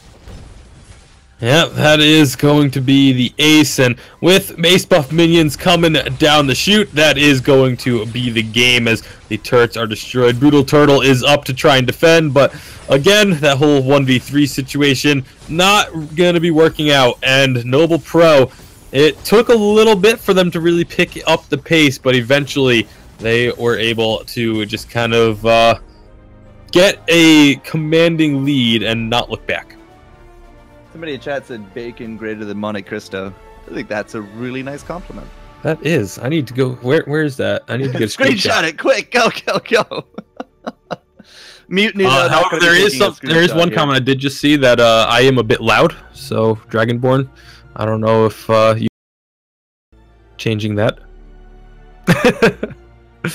Well, I was going to leave that one more as a side discussion, but oh well. You take your screenshot. Noble Pro. The viewers like to know that they are being heard, well, and that their voices too are. Type to them "Wow, you cast." It messes up with them a good bit. Yeah, Humanist was actually commenting on that earlier today. Yeah, about your ability to do that and how crazy impressive it is. Oh, dude, when he does it during Evil 8 and is just like, hey, I'm a big fan of yours, Forecourt. Where can I follow you? Like, you're such a troll. What a troll. Dragon, no trolls here. Noble Pro with a clean sweep in game 1. Yeah, I mean, it was looking really strong. Not sure what Mutiny's got to do to kind of come back. I mean, I did like the pedal pick, but it just seems like they weren't able to kind of just, like, get any kind of early game going. And then with a Kestrel, just a lot of damage, able to snowball. Really, that gold lead, it just really took Noble Pro over the top there into that mid to late game. So we'll see what Mutiny can do for the second game. Gonna have to mix up the drafts a little bit, potentially. What do you guys think? Well, as I said, not quite the green thumb out there on the pedal. Not a friend of the forest whatsoever. You're supposed to water the plants, not light them on fire. So I don't think it worked out very well simply because it got picked really early. I mean, Bacon brought this up, pretty much right as soon as the game started. There's just a lot of ways to counter the pedal there. Yeah, absolutely. Well, we're going to jump into the second game right away. Get you guys into the draft. Tasty Bacon, let's get going. So I'm busy getting my screenshots. He needs a screenshot that he's made of Monte Cristo. Got to do it now, but Monte Cristo's at BlizzCon, so. Right? I act nice and humble, but I'm actually super, super vain. Feed into the ego more there, guys. You get a better cast out of it for sure. So, game number 2 here, Bacon. No Saw, no Celeste. Will we see that pedal repeat? I don't know, but Kestrel will make it through once more. Brutal Turtle, I think, is a little bit more comfortable on it this round. Yeah, I mean, we'll have to see. Brutal Turtle, we'll see what does come out. Like I said, the Kestrel first pick, again, a high priority. Saw being banned because nobody is going to let Hideous play Saw. I've seen people say that they feel Hidious's CP Saw is better than Pound the original. What? So wait, that's actually something I really want to see. Like, I would almost want to see Noble Pro make it into the Evil 8 just so we could get that matchup. Let's prove it. And then, so we can get them like at an all-star game and just have it be Saw versus Saw. Like, that's the 1v1 I want to see. Can we get 6 Saw games, please? SCNC. Just give us all Saws. That's all we need. So Kestrel into Lance. We got a Taka, perhaps a Samu to come through. Haven't seen hide nor hair of him in a while. And we had 1 Lyra ban today, but 0 picks thus far. Instead, we're going to have a little bit of a blast from the past. You let the dogs out here, Bacon. Yeah, Fortress. There's so many picks that like we don't get to see that I'm a huge fan of. Like I feel like I'm a broken record whenever picks like this come out because I'm always like, oh, I really actually like this pick. But no, Fortress I'm a huge fan of Fortress. Is one of my favorite roamers to actually play as well. Oh, he's not roaming, or maybe he is roaming. Yeah, that's Lyra gonna go. Lyra's gonna be Brutal Turtle. So is Port Coven going off into the jungle? This is interesting. It's gonna be Hideous on that scarf though. I mean, you could go either way with it. Like the Fortress can roam or be a CP carry. I think it is better as a roam. The CP carry Fortress still does a silly amount of damage. Don't get me wrong. Like it absolutely can. I mean, just the other day, Humanist and I were talking about it, and we had a match where Humanist and I were 2v3 against a team because our third disconnected really early on. And it was Weapon Vox with I was playing CP Fortress, and we actually won. Because it's actually very, very strong. So never underestimate the damage coming out of Fortress. Even as a roamer, the damage can be pretty massive. So keep your eyes on the Fortress. Keep your eyes on the Kestrel. So Fortress brings the bleed to the table, the percentage damage. You can stack them up. The bleed and burn used to be something of a strat, but of course they are on separate teams this round. At the same time, the healing debuff to come through. We got 1 on each side. It is Brutal Turtle in the lane though. He is going to be that Lyra, and so far he's just throwing curveballs there at Hideous. Yeah, Lyra in the lane is never terribly fun to have to go up against. Whether it's a roam or a carry, because you just know you're going to be taking her non-stop harass all day.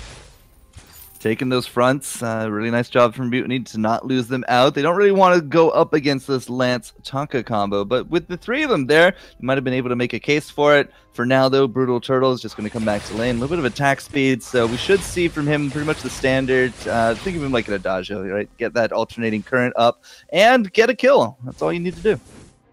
Yeah, they're going to go ahead and just grab themselves that first kill of the game. We'll see what they can make happen as a result. Not really going to be taking too much off of the first blood, but obviously lots of potential for further opportunities if they can just make a repeat performance. What do you think Vainglorious is going to show us here? We do got that scarf, so I mean Tension Shock, not Tension Shock, Tension Crown. I don't think we're going to see the Aftershock. I remember when Tension Shock was actually a thing for like a patch. That was memories, man. Those were terrible, terrible times.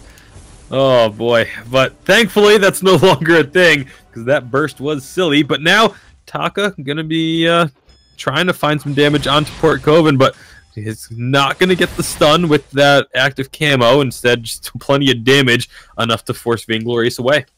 Yeah, the kiting potential there of Kestrel was actually working out very well. Drogon just really couldn't seem to find an angle in, neither could Taka, even trying to, having the Kaku to chase.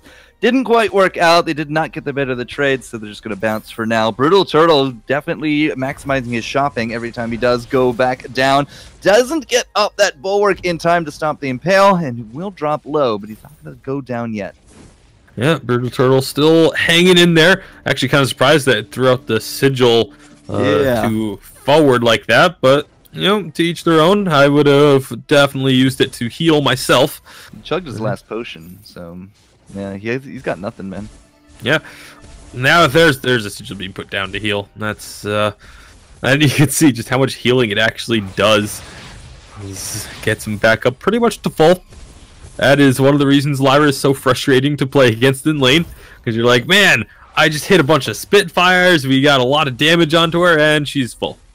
Yeah, I'll just read some pages from my book, and boom, it's all that damage is done and over with. So yeah, Brutal Turtle is coming down low on energy, so if we are going to be making a play, it's got to be something where Noble Pro's gone aggressive, because Brutal Turtle is just not going to have the sustain for a little bit more of a drawn-out fight. Vainglorious not looking for a fight from Port Coven either. He is going straight into the backs, though. And I think Coven, yeah, he knows. He knows what's up. So he's just going to try to return the favor and go into the other side there. Yeah, that's what they're looking for, but this could turn messy. Port Coven and Hideous, here comes Mjorn there as well. They are going to trade him out 1-for-1. At the same time, Vainglorious and Brutal Turtle just kind of trading blows there as well. Not so bad. Could have actually gone just a 1-0, but actually getting the kill there on top of Hideous kind of makes up for that. Yeah, makes it nice and even. Vainglorious going to be looking to steal away this Treant as well. Is going to take that, so a minor advantage for Noble Pro, actually, when all is said and done. And Vainglorious did not get his back stolen either. So, yeah, I definitely got to say that Noble kind of came out ahead on that one. Bacon. Brutal's going to be heading home. Has stockpiled a little bit of cash. And, yeah, attack speed, he's got the crystal. So we're pretty much on track for an alternating current here. Yeah, it's pretty standard. I'd feel for alternating current. Lyra has first item when you're going her with a carry route. And for Mjorn, going for the Fountain of Renewal, as is pretty standard for Rose, but Port Coven going to be getting a free trip back to the base. We need to get those bulwarks up a little bit quicker there, Brutal, because that's twice now Lance has just kind of been able to have free reign, and that's the combo. I mean, this is the combo that worked out well last game. If it ain't broke, don't fix it, right? Hideous on that Scarf, Drogon on the Lance. One Impale just lets Hideous loose on you. It's a similar concept to going with the CP Saw, so it makes sense that Hideous is one that's going to be wanting to run this duo and get this combo going. You get that stun, you get the root, stop someone moving, and well, that's just, like you said, a free target for the Scarf, but now down in the jungle. Vainglorious going to be trying to escape here, but runs out of tools and goes down now. Hideous! That's very aggressive positioning, but has Drogon at his back, so should be able to get out. Brutal Turtle actually looking for an invade into the backs, and this timing is right on time. So we are going to get both sets now going over to Mutiny, and that's going to be a little bit more of a cash swing their way. That's not going to be really a definitive lead either way. Noble might be up a few hundred gold, but that's very small at this point in the game. Yeah, 6 minutes in, only having a couple hundred gold lead. Like I said, very almost negligible at this point. You can see both laners finishing off their first tier 3 item. Both junglers looking to do the same. Both roamers have the Fountain of Renewal, and so that's, I mean, the game is pretty much dead even. Inglorious did finish off the Storm Crown, actually, so he has that minor lead, but when you get stunned up by the Kestrel, even with low energy, Port Coven has a lot of damage. One shot! Nice. Not quite finding the kill just yet. Port Coven just really trying to maximize the vision here of where Vainglorious could run. Drogon did come through to this one, and Vainglorious will be rewarded by picking up those backs yet again. We do got Mjorn coming through. Port Coven is here. Are they going to go for that fight? Both laners going to be transitioning down here as well, but now they're just trying to turn it right on top of Hideous, and Mjorn, he's going to get that jump. The percentage damage is there. They just need to pop it, and they can't catch up to the little dragon. No kills will go through. And I feel like as soon as Port Coven, actually here comes Drogon, and not going to be, just going to be dissuading any potential turret dive onto Hideous. But I feel like as soon as they saw Drogon come down, like they knew their camps were going to be taken. I mean, Port Coven was fully backing off. Go to the enemy jungle, like just make a beeline and take those back camps for yourself so that you at least get something out of this. Instead, it's just free backs going over to the side of Noble Pro. Now they're going to get their own as well, and they're going to get a little bit extra gold advantage as a result.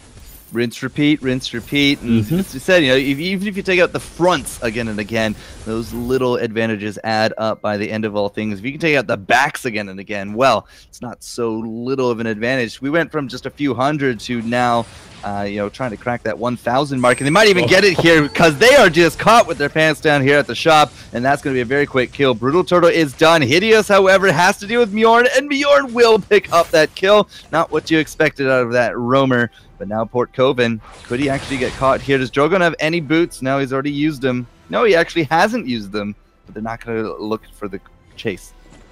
Yeah, and great job by Vainglorious. One of the best uses for Taka. When teams first started doing this, it was super creative, and I was a huge fan of it. Now it's just kind of a something you expect.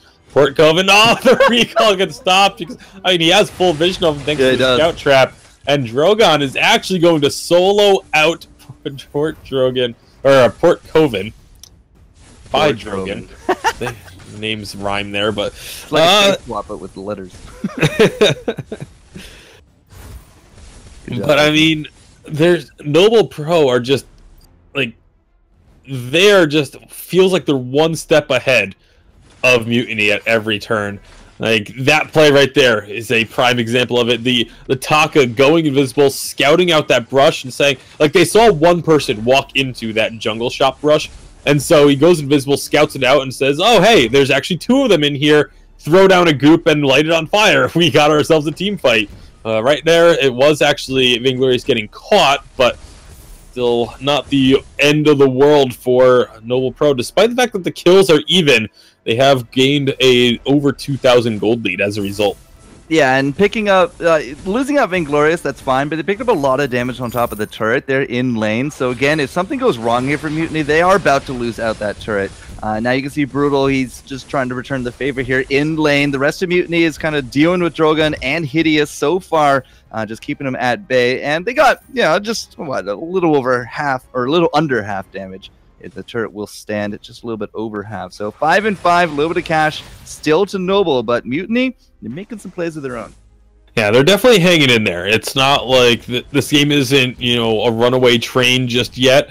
Noble, with that first turret going down, is going to get them a lot of gold. So is these kills. Yeah, nice attempt there at the snipe, but that's going to be one. Looking for the second here. Nope, maybe not. Hideous will actually live through this one. Mjorn not going to be going anywhere. They're going to be frying up the wolf, and that's going to be the kill as we've lost out the Taka. He loses the duel up against Port Coven. So 2 for 1 and a turret. Definitely Noble Pro's game right now.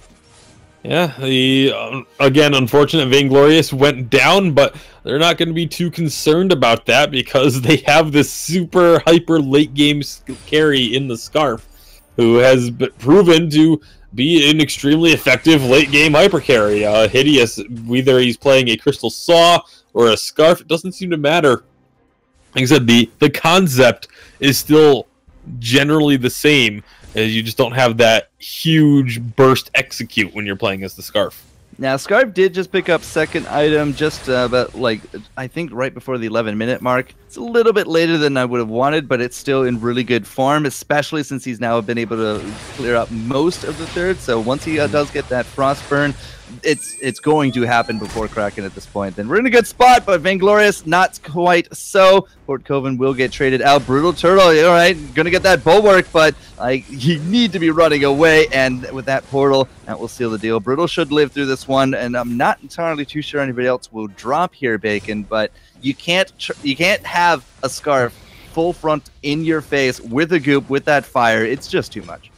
Yeah, Vainglorious did find the kill onto Port Coven, so that was why that situation happened. The gold mine is going to be stolen. Bjorn picking that one up, and Drogon very low, but here it comes, the Dragon's Breath. One and two. Look at the damage being done.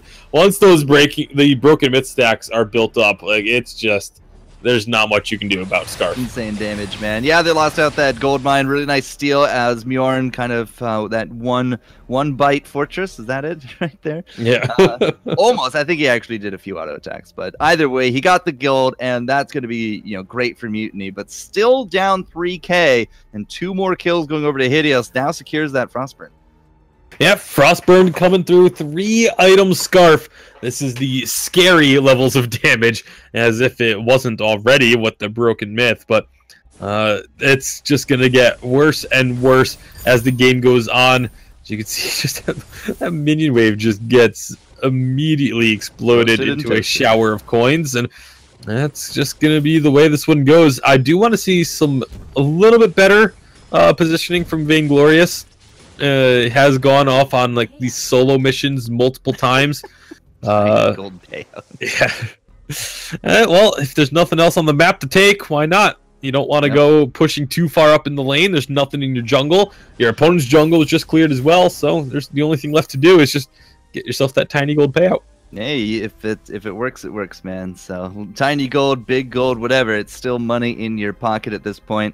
And Bacon, you know, Vainglorious, he did go into the crown. He had the tension bow. He's had those for a bit, but a breaking point after that, we typically see more towards armor or shield or crucible, fountain, something like that. But breaking point, well, we'll have to see how that works out because we do got these puppies. The puppies do show Vainglorious kind of behind them.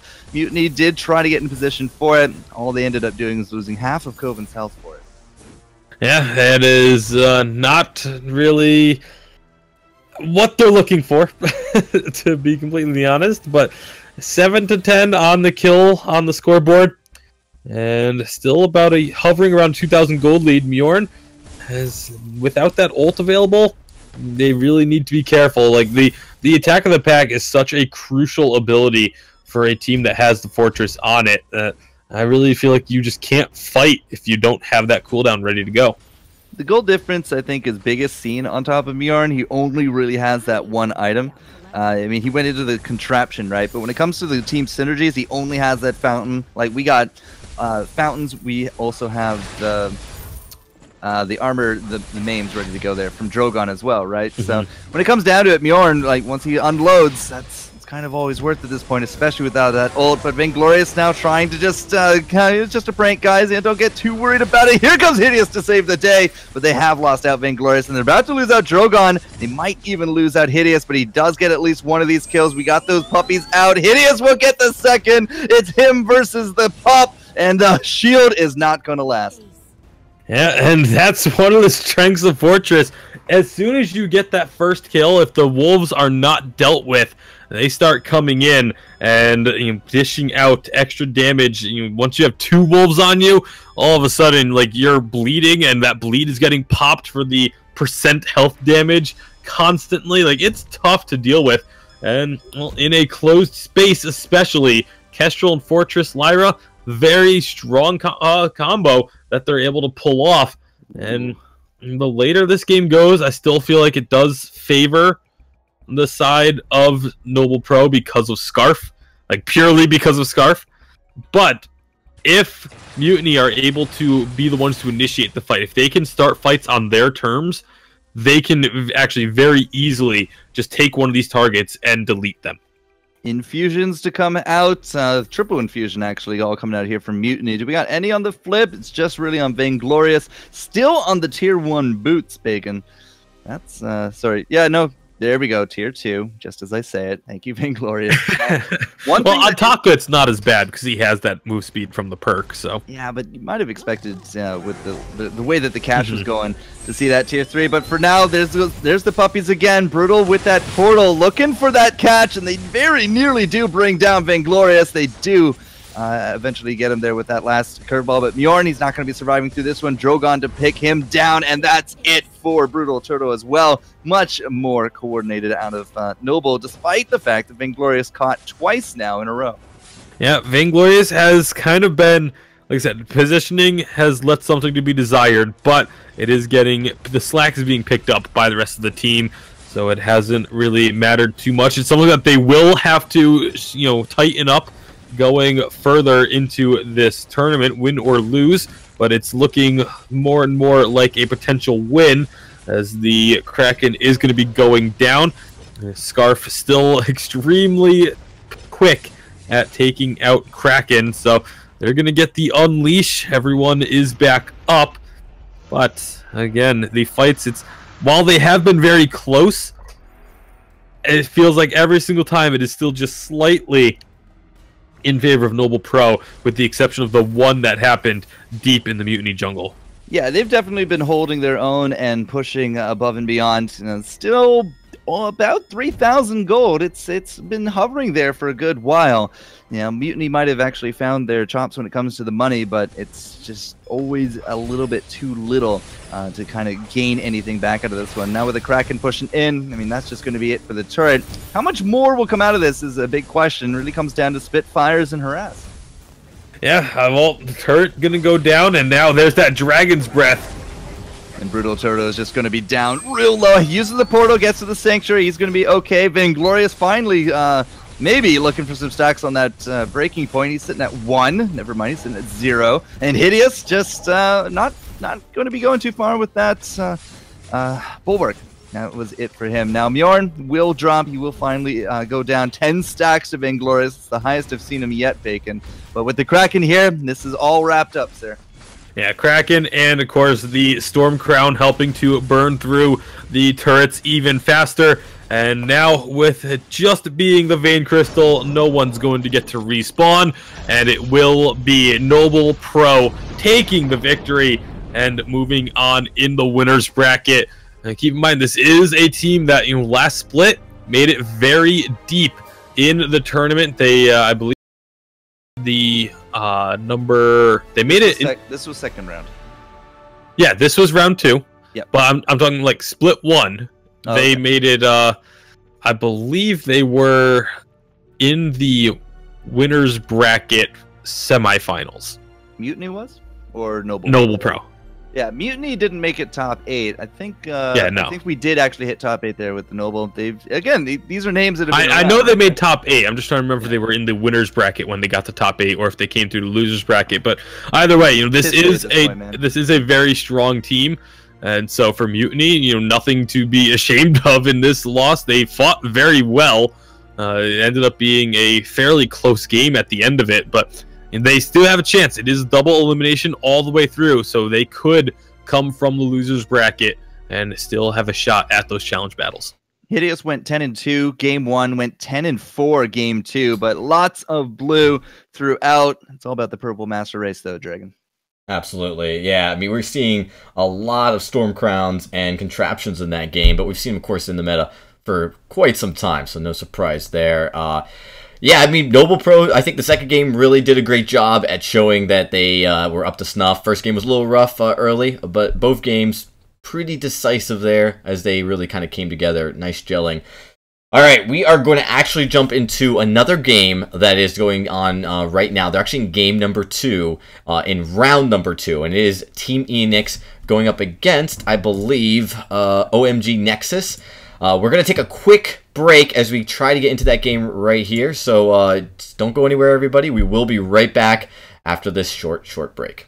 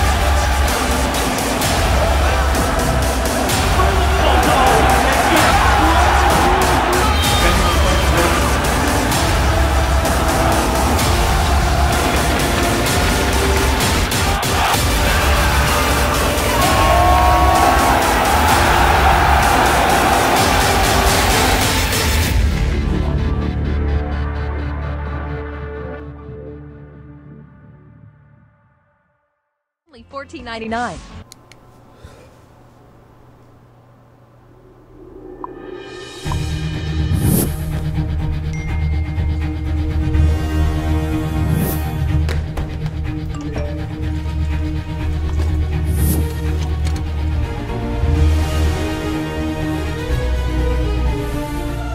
Don't miss the call. Download Band. Communication made easy. Welcome back, everybody. We are going to be jumping into another game in round 2. This game is already started, or the series is already started. It is OMG Nexus versus Team Enix. Game number 2 here as we get into the draft. It does appear that Enix has won the first game. And that is true, yes. That is true. 100%. Yep. Gotta confirm that. So, matchups. This is a Team Enix. You guys probably heard of them before. Some pretty all-star roster here as we look at. They're definitely one of the top seeds. So, with that, we are going to jump over into the draft with Forecourt and Tasty Bacon to take it away. You know, Bacon, just watching some of those ads there, that HyperX Cloud Stinger headset looks really comfy. You're getting the forecourt sell started early, huh? Just saying, man. Just saying. All right, comfy into this one. Enix is up 1-0. Samuel and Kestrel both out, and this is a first for me. This is my first Gwen I get to cast. Yeah, actually, mine as well. I have not seen much of... Actually, no, did I see a Gwen? I think I've seen a Gwen. Well, only you would know. I don't know. I don't pay attention. They're all the same. Celeste, Gwen, Kestrel. They're all girls. All the games just mesh into one. All I remember is like the picks that I actually like. There's never an Ozo, yeah. Yeah, Gwen is a pick that I'm actually not a fan of. Yeah, I know it's strange to hear. There's only a handful of heroes that I'm not a fan of at the moment, but I seem to know all of them by heart at this point. well, it's because there's only a handful. That's why. But the Gwen is just, while she can be very strong late game, I feel like her early game, like she's very weak early on, and like the strength of her late game does not make up for the early game, because there are other heroes that just have an even stronger late game than she does and don't have as weak of an early game. So I don't know. I'm not terribly keen on the pick. Well, we'll have to see how it works. Grass actually not going to be roaming anymore. That's going to be fallen here to Martel and Bladeheart. We've already seen really good stuff out of a Blade Feather today. A Black Feather today. Dear Diary Lyra is second of our Lyras today for Ninok. And that's going to be here with that Celeste, and somebody stop me here on this Taka. Yeah, well, with Marto on the team, again, that's a name that we definitely know, as he has been on the Evil 8 teams. Well, actually, not Evil 8, but he has been at Live Championships. That much is for sure. He is a North American champion. from all the way back in last autumn season.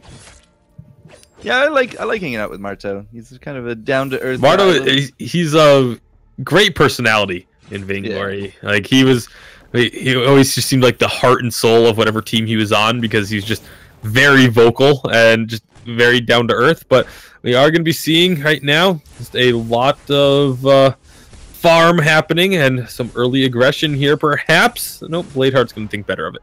Yeah, Marto's a great guy. Unlike that Zeo guy, he just like flat out stomps me whenever I see him. But Marto, he'll actually play with me and give me some tips and all that. So good on him. But Enix right now, it's up to Grass in lane with this Gwen, and there's the Buckshot just trying to keep these guys at bay with a Celeste and Lyra combo. And this is going to be a little dicey. You can see somebody looking for the kill, but not enough in the bank to bring down Marto. It's going to be tough beans for Grass, I think, this early on. Yeah, I really think it is. I think this is a situation where Grass could end up struggling if Sir Turtlelot. Sir Turtlelot. That's all I heard right there. Well, that's the name. Sir Turtlelot. Yeah. I heard something different. Oh, that's what I said. But... I heard a D in there. Oh, well, when you say turtle really quick, there's you sound. Turtle. Yeah, I don't enunciate as that blatantly. I try not to, actually. Yeah, just trolls casters all day. After having a turtle in last game, now we have another turtle here. So, and Bladeheart is going to be taking quite a bit of damage from somebody that he used to know, but they are going to be getting out of there, and it's going to continue farming for now. But somebody doesn't want to let this one go. We are 1 for 1 with the somebody jokes, but we'll have to see. Bladeheart, does he have somebody to love him? Oh, he does. Somebody will get that kill. That is a nice kill for the Taka. Meanwhile, Ninok is just kind of wandering around, trying to figure out where they want to go at the moment. Marto going to be going in deep to the enemy jungle, saying, you know what? Okay, you are making some moves in our jungle. I'll just go steal away yours. This is one of the strengths of the Lance as a roamer, is you do have plenty of damage with which to go and steal jungle camps with. Yeah, and it's fairly early on, so it doesn't really matter that he doesn't have anything more than just that blade built up. But Grass, he's just going to have to deal with somebody there as well. Grass is going to get pushed right up against his turret there from lane. Again, with the Lyra and the Celeste combo. That's two ranged, lovely ladies that don't want you taking any farm, and they're very good at enforcing that. Yeah, especially, again, Lyra. If we were talking about it last game with the carry Lyra, or last series with the carry Lyra, it doesn't matter if you're a carry Lyra or a roam Lyra. If you're up against that hero, you're going to be facing a lot of harass. It's just a fact of life. All right, so what is Gwen going to go? Actually has a little bit of lifesteal to go with it. And really, that Barbed Needle, we'll have to see if there will be some lifesteal to finish off with the Serpent's Mask or not. A really nice combo between Marto and Grass. You saw her just with that skedaddle and the boots, just trying to get that extra movement speed. They chunk out Sir Turtle a lot, but not quite the kill. Yeah, not going to get the kill, and that means the heals are going to come out from Lyra. So going to be okay, but now down in the jungle, someone trying to run away, and we'll get out to safety. We're just going to have too much fun with somebody. Your Turtle lot, thanks. I don't know, I'm running out of songs. I was just going for movie references. But yeah, somebody there is not going to pick up that Trent, and will be going over to Marto, but 3v1, Lance's days are numbered at this point.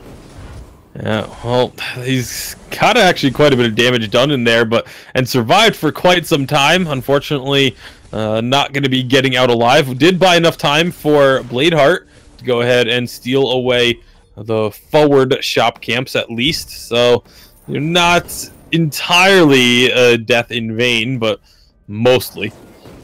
Just mostly a death in vain. Yep. Yeah, that's better than about 80% of a death in vain. 80%. Well, all right, we'll have to see if we can get some better deaths down the line. Grass, for now, does actually go straight into the lifesteal. So, Serpent's Mask secured 5 minutes in. We'll have to see where he goes with it from there.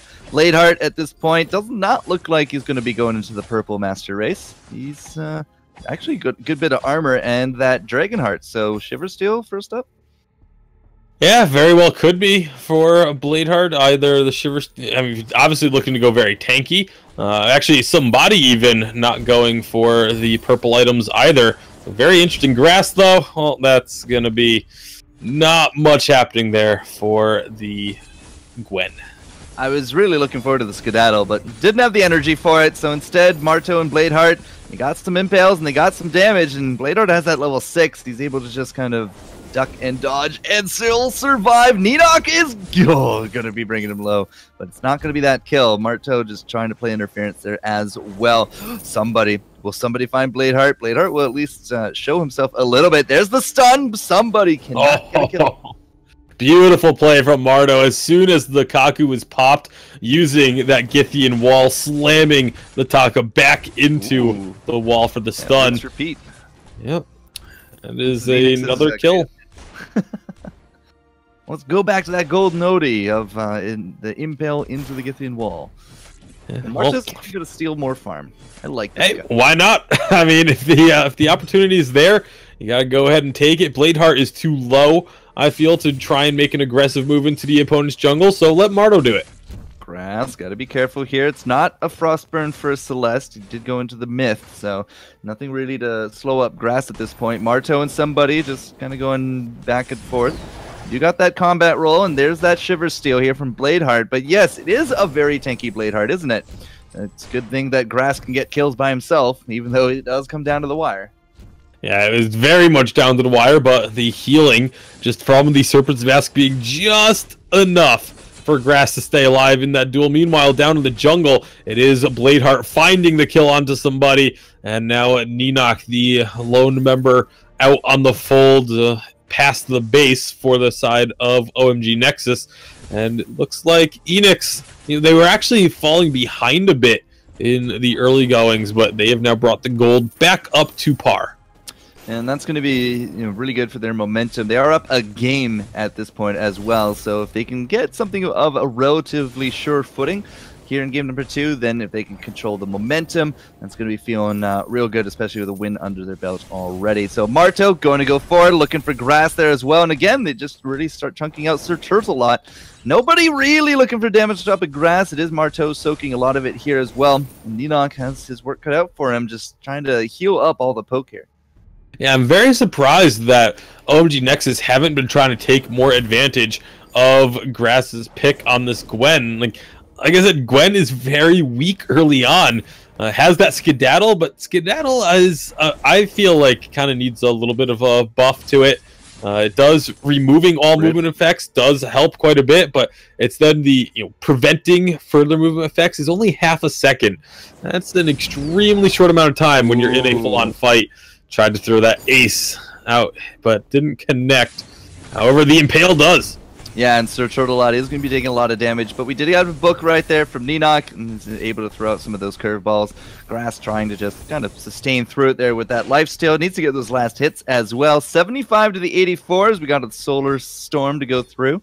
It is still Gwen trailing a little bit, but has some kills to make up. But so does Sir Turtle-Lot. So when it comes to this farm, gotta say that Sir Turtle-Lot definitely a little bit edging out. At the same time, into the jungle, Bacon. Another fight, and Bladeheart just maybe needs a little bit more damage.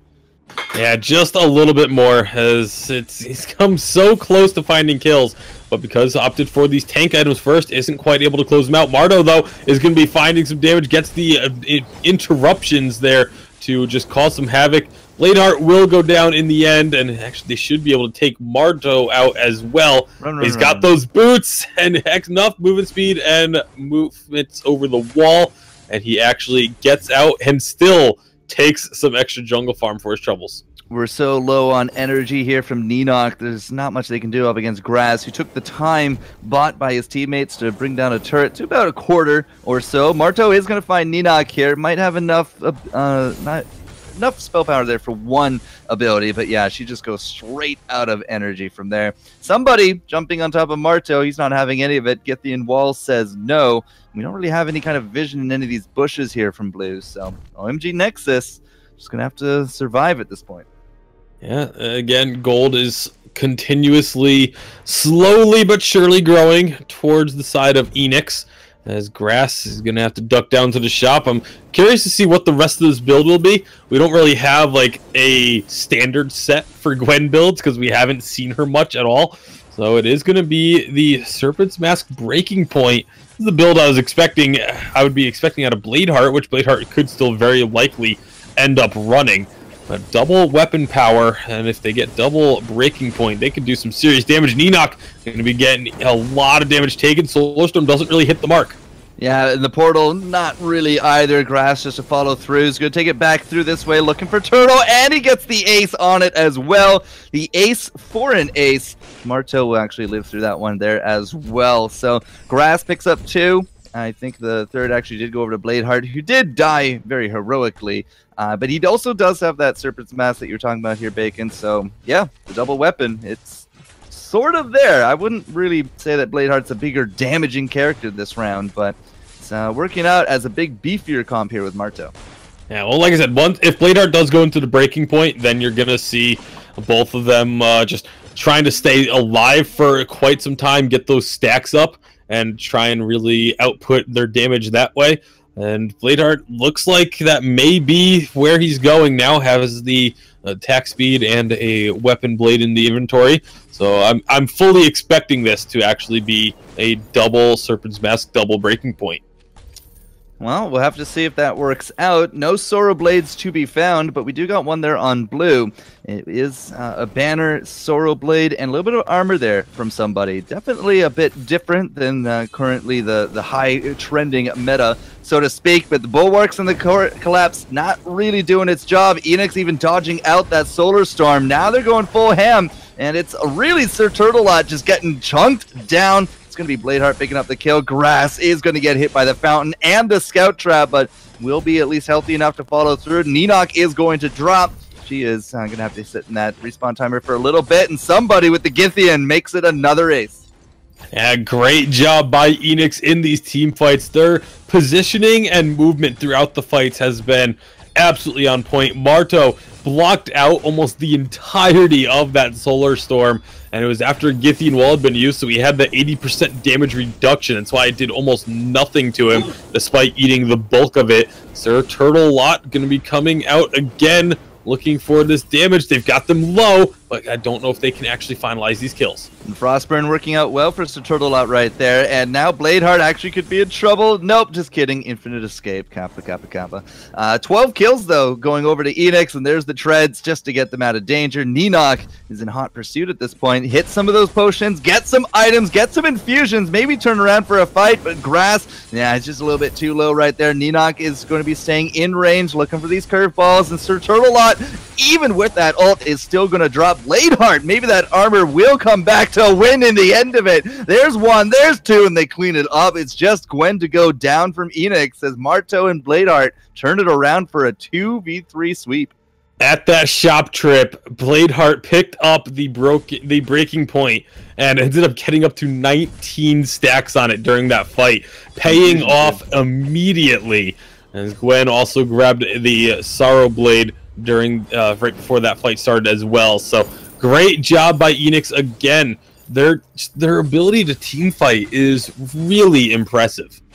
Yeah, I was going to say, I've got to take back what I said about that armor a little bit earlier on. That being said, really it's only somebody that gets that armor damage in. But hey, Bladeheart and Marto, they made it happen. They made it work. And now this is a very similar situation to the last fight. And OMG Nexus is not pursuing. Definitely the wise decision there. Infusions coming out once again for members of Enix, as they did also have them for that last fight. Grass, though, very far forward, but not going to really be punished much for it. And that's going to be an ace, and Ninok is going to be feeling the burn on that one, but the snipe! Gwen didn't see that one coming. No real shield to go for Grass right there, so takes the full front of it. Bladeheart trying to make this one happen. We've lost out Sir Turtlelot, and now Bladeheart, does he have those cooldowns? They've taken down the Lyra, and he's going to survive again with the help of Marto. The bromance is real here. And Bladeheart even had a reflex block that was off cooldown that he could have used. Like, this is absolutely ridiculous what Bladeheart is making happen on this Blackfeather now. 9, 3, and 6. I'm telling you, once you get that 2-item power spike with Blackfeather, he becomes a monster to try and deal with. And they have to choose one of these two targets. Both of them with very similar builds means that they're both going to be kind of accomplishing very similar things. And OMG Nexus, they've been trying to focus down grass. They've been able to focus down grass, but then Bladeheart just runs rampant. Now they catch Bladeheart on the retreat. Was not able to get out along with Marto. They're going to continue chasing onto Marto, and why not? You've got a 3-on-2 for the next 20 seconds, but it is I'm not sure if they're going to be able to find this fight that they're looking for. Yeah, we've seen 3v2s, and they don't work out for OMG, and there goes the ace into the stun. The Solar Storm not actually really going to be hitting the mark right there, but Grass is trying. Doesn't quite still have that survivability, but he has the burst instead. Is Grass not going to go down? There we go. Ninok will secure the kill. Now Marto is here in pursuit. Needs to go through that portal. Decides not to. Doesn't hit the portal on the way back out. And Marto with the combat roll. Ninok, are you out of options? She missed! Ninok will survive. Not going to be an ace either way. Oh, Marto, so close to finishing off that ace. But remember at the start of the game, I said that Gwen has a really strong late game? Yep. There it was. Yep. Gwen has, I'll say it again, Gwen, while she is very weak early on, her late game is very impressive. So while I still am not a huge fan of the pick because of that early game, they got past it. Enix weathered the storm, and Gwen is now at a point where she is a very formidable foe. I'm not too sure they weathered the storm. I think they were the storm. They're up 6,000 gold at this point here, Bacon. So there wasn't really a time where Grass was significantly behind. He's actually held majority advantage. So Gwen with an advantage. Scary stuff late game, man. Yeah, and like I said, I mentioned it earlier. I really felt like the side of OMG were not taking advantage of the Gwen pick, and now they're paying for it.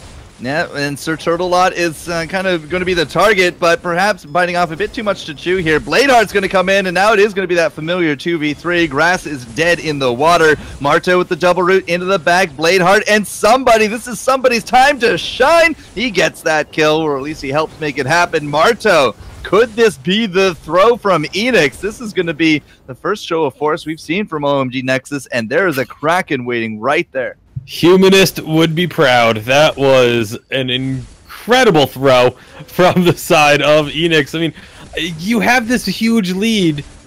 That still doesn't mean you go fight 2v3. Like, when your team has 40,000 gold and you're up by 6,000, more than 6,000 gold belongs to one of your players. And so if you go fighting 2v3, you are now taking that gold that you have and just throwing it out the window. That's exactly what Enix just did there. I mean, Bladeheart was nowhere close to that fight until after Grass was already long dead.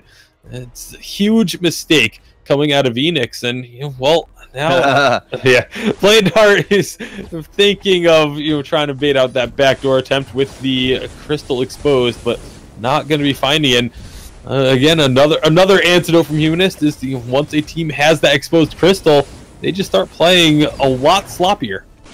They might, very well. Right now, they are sort of in control here. OMG Nexus, that snipe! Oh, that snipe did so much work right there. Oh, big Solar Storm doesn't find a kill, but it does clear them away from this turret. And Kraken is getting down pretty low, but should be able to push in onto this third turret with the help of the rest of OMG. Are they going to find a fight? Yeah, don't get cocky. You got the stuns. The health is low here on top of Marto. He has no fountain here either. And the artillery is actually starting to do some good work here. Enix might be a little bit more on the back foot, a little bit sloppy as he put it here, Bacon. But OMG Nexus finding those footing. They're bringing this gold lead down just a little bit. It's only 4K between them now. Yeah, it is a much closer gold disparity and much closer objective difference as well, as all three of the lane turrets have just been taken out by the side of OMG Nexus. I mean, this is still Enix's game to lose. They do still have the exposed crystal, but Bladeheart. Oh boy, Bladeheart. There's so many traps out. Like, it's hard to get this backdoor going, and somebody in Bladeheart, I mean, they're going to tango here. Marto, he's just looking to be that distraction. Now it's a full-on fight as Bladeheart comes down low. The solar snipe, I'm not entirely too sure if it hit really anybody past Blade, but Blade is refusing to die. Sir Turtlelot will drop, and now he's making a beeline. This is it. They've lost out two. Ninok is the last survivor, and that's not going to be for too much longer. The triple for Gwen, who just got called useless in Twitch chat. It's going to be Bladeheart now finishing it out, and it'll be 2-0 for the team of Enix. Yeah, that was definitely not the cleanest of finishes. Enix looked like they were trying their best to give the game over to OMG Nexus, but eventually they do finally find a fight to close this one out and take the victory and the series 2-0. Here's the state of your game. Marto has a Sorrow Blade. You don't see that on the roams much, but triple weapon. Let's just call it that by the end of the day. And even with all the armor right there, I mean, Sir Turtlelord had himself not only a metal jacket, but a coat of at the same time, Ninok with the heals, you know, doing some work. The Bulwark's a little bit slow, but doing their work regardless. We had an Atlas, double Atlas here on the side of them as well. Wasn't enough. It might be actually able to stop some of the attack speed, but the stacks were strong. Usually Bacon this is where you tell me that you were right and Gwen has a really strong late game, but I already said it. I already took care of that. Just reinforce the point. Either way, bring Dragonborn in. It was a good set of matches, but we're not done yet, are we, bro?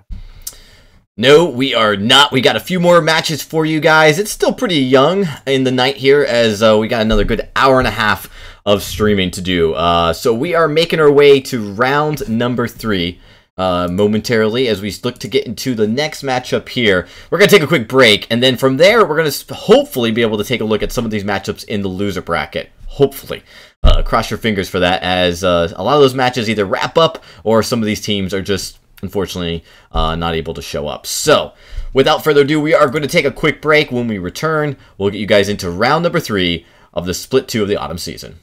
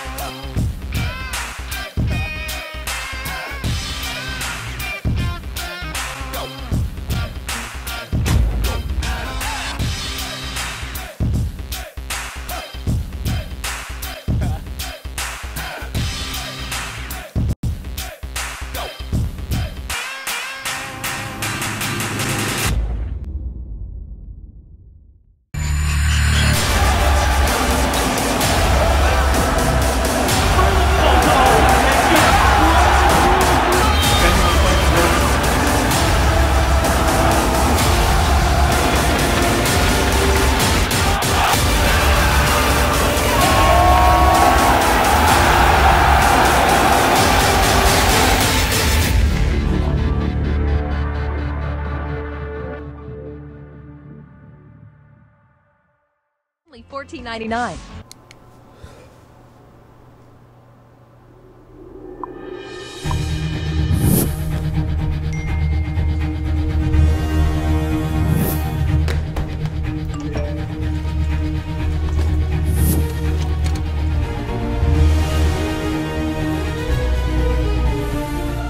Don't miss the call. Download Band. Communication made easy.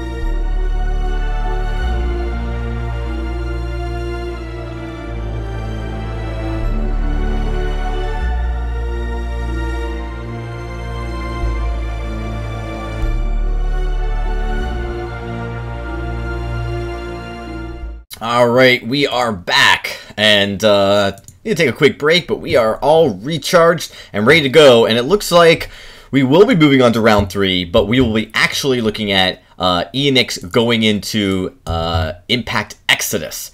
So this is going to be the first start of the round 3. One of the first matches actually take place in round 3, so this will be game 1.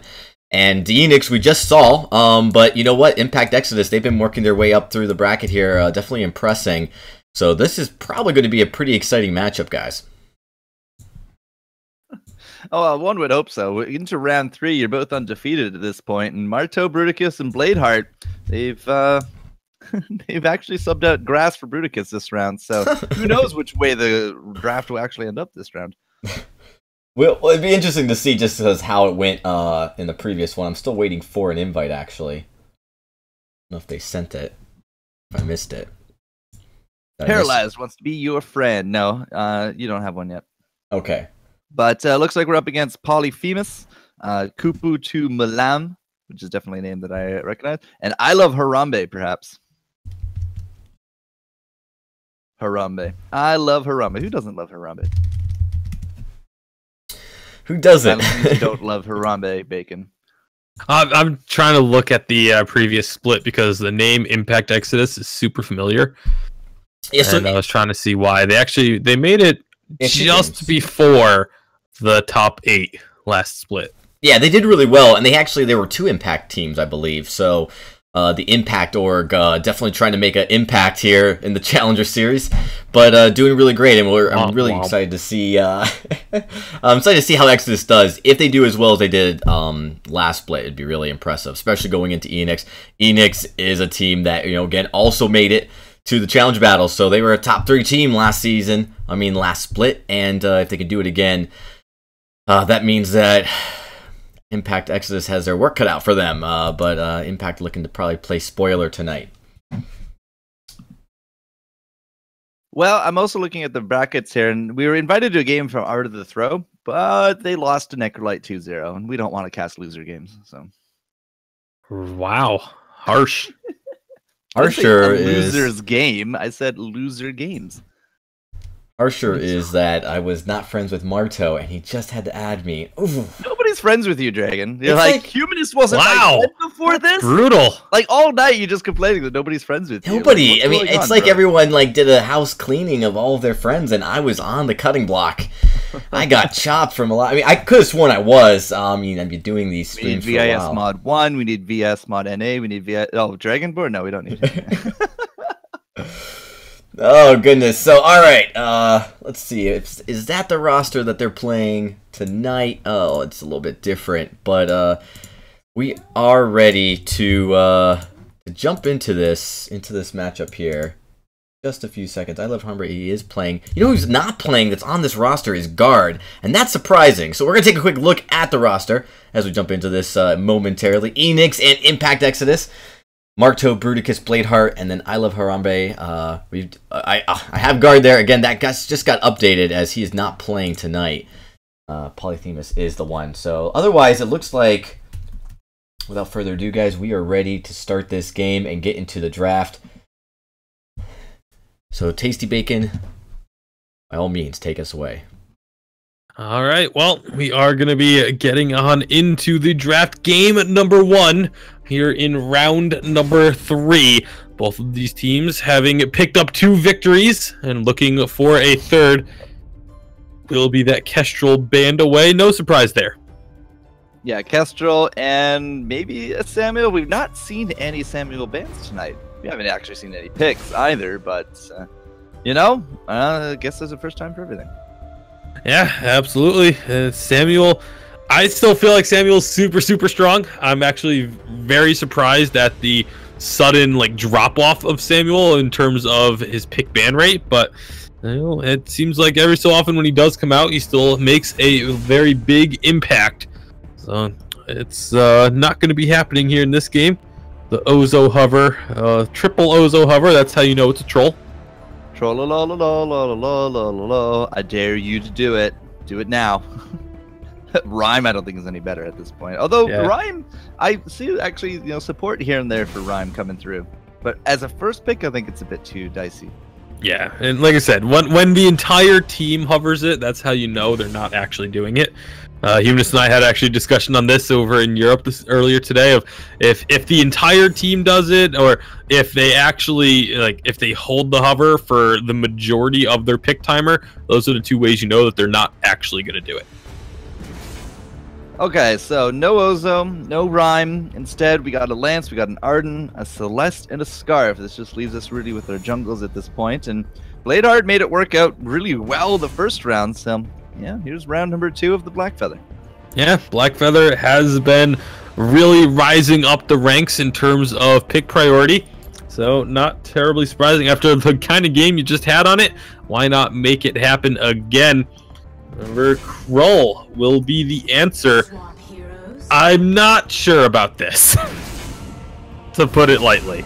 Well, I mean, Krull up against Marto and Bladeheart sounds okay. If he can get enough stacks and catch in quick enough, Bruticus will go down. But yeah, it's looking... I gotta say, I think I like Enix a little bit better. This is the comp that sort of just, 2/3 dominated last round.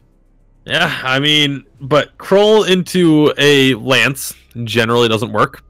Nope. Krull into Scarf is kind of hit or miss if you can get a dead man's, because you're going to get slowed up so massively by those goops. If you can get a dead man's rush off while you're on the goop, you can work out. But other than that, I mean, it's going to be tough going, I think, for this Krull. Well, we'll have to see how they do. Both teams into, sort of the winners, as they have not lost yet. Team Enix and Impact Exodus. We'll have to see how the IEXD work out. Exodial didn't work out so well, so we'll have to see if the other EXO team can put up some points. Yeah, well, right now, they're going to be getting themselves out onto the fold, and we can see Marto and Bladeheart with a slightly more efficient clear time to start things off, so they should be hitting that jungle shop first. And I mean, that's to be expected with a Lance, but it's a 3-man rotation for Impact. Yeah, so that's going to be the key to not fight right there. Koopa's going to look at the fronts, but of course nothing's going to be there, so Bruticus will just continue on like nothing is really the matter, and we're not going to see any kind of aggression here early on. We do have another contract out there, the Iron Guy for Koopa.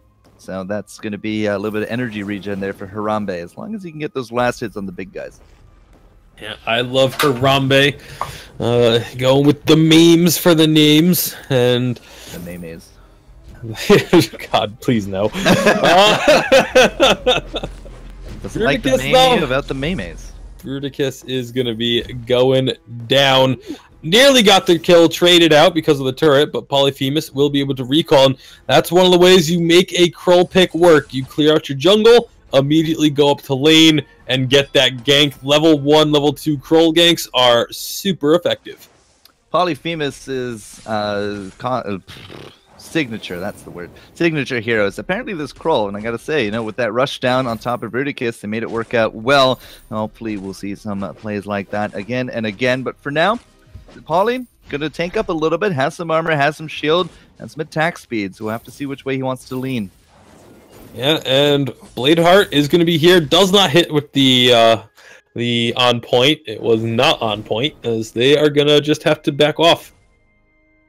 Yeah, and they're just going to bounce for now, so not really too much. Even after that kill, not really a lot was gained out of it, because as we know, it's not about the kills, it's what you do after the kills, and so far both teams more or less just content to stick to themselves.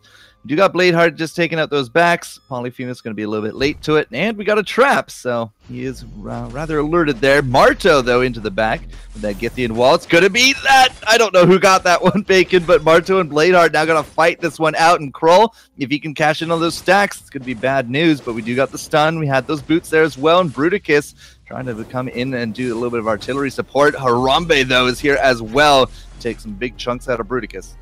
Yeah, unfortunately, Polyphemus was not able to cash in those stacks because he had just done so to secure that treant. The treant did go over to Polyphemus.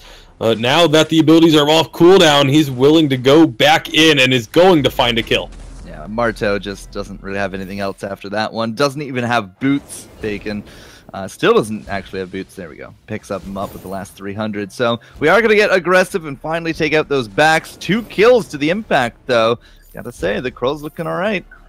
Yeah, the Kroll will look alright early. It's later, once the cooldowns get low and once the Scarf has the ability to just like completely slow people down, that's when the Kroll is going to start having some problems. It is just going to be the very tanky Kroll build that a lot of players do like, unfortunately. But Bladeheart is going to get found here. He does get the Treant, so at least a little bit of worth here on this death if it comes through. There it is. Yeah, it was a nice attempt there from Marto. Had the root, had the gift in, didn't have anything to stop Harambe coming through. And Harambe doesn't have a lot of energy, but enough for the core collapse. That's going to be enough just to close the gap. And you know, you lunge forward there with Polly. You can lunge forward there with the Arden. You got the Vanguard there for the speed up. There's a lot of chase for these guys. Yeah, a lot of chase potential, but Polly is going to end up not getting that Treant as it goes over to Marto. And now should be able to get out of here, but Impact Exodus, they're doing a great job of applying a lot of pressure. Even when they aren't necessarily able to get what they're looking for, the pressure is still definitely something that Enix could have some trouble dealing with. Yeah, Marto has been a bit of a punching bag. He's taking a lot of the hits, but at the same time, it's the rotations. That's right? his job. Well, yes, I'm giving him praise. But IEXD just sort of roaming together a lot, very, very close-knit. You know, if it's not all three of them, it's Kupu and Polly. Not a lot of babysitting for Harambe yet. Yeah, they've actually, the fact that they haven't really been spending too much time in the lane is kind of a sentiment to Harambe's ability here.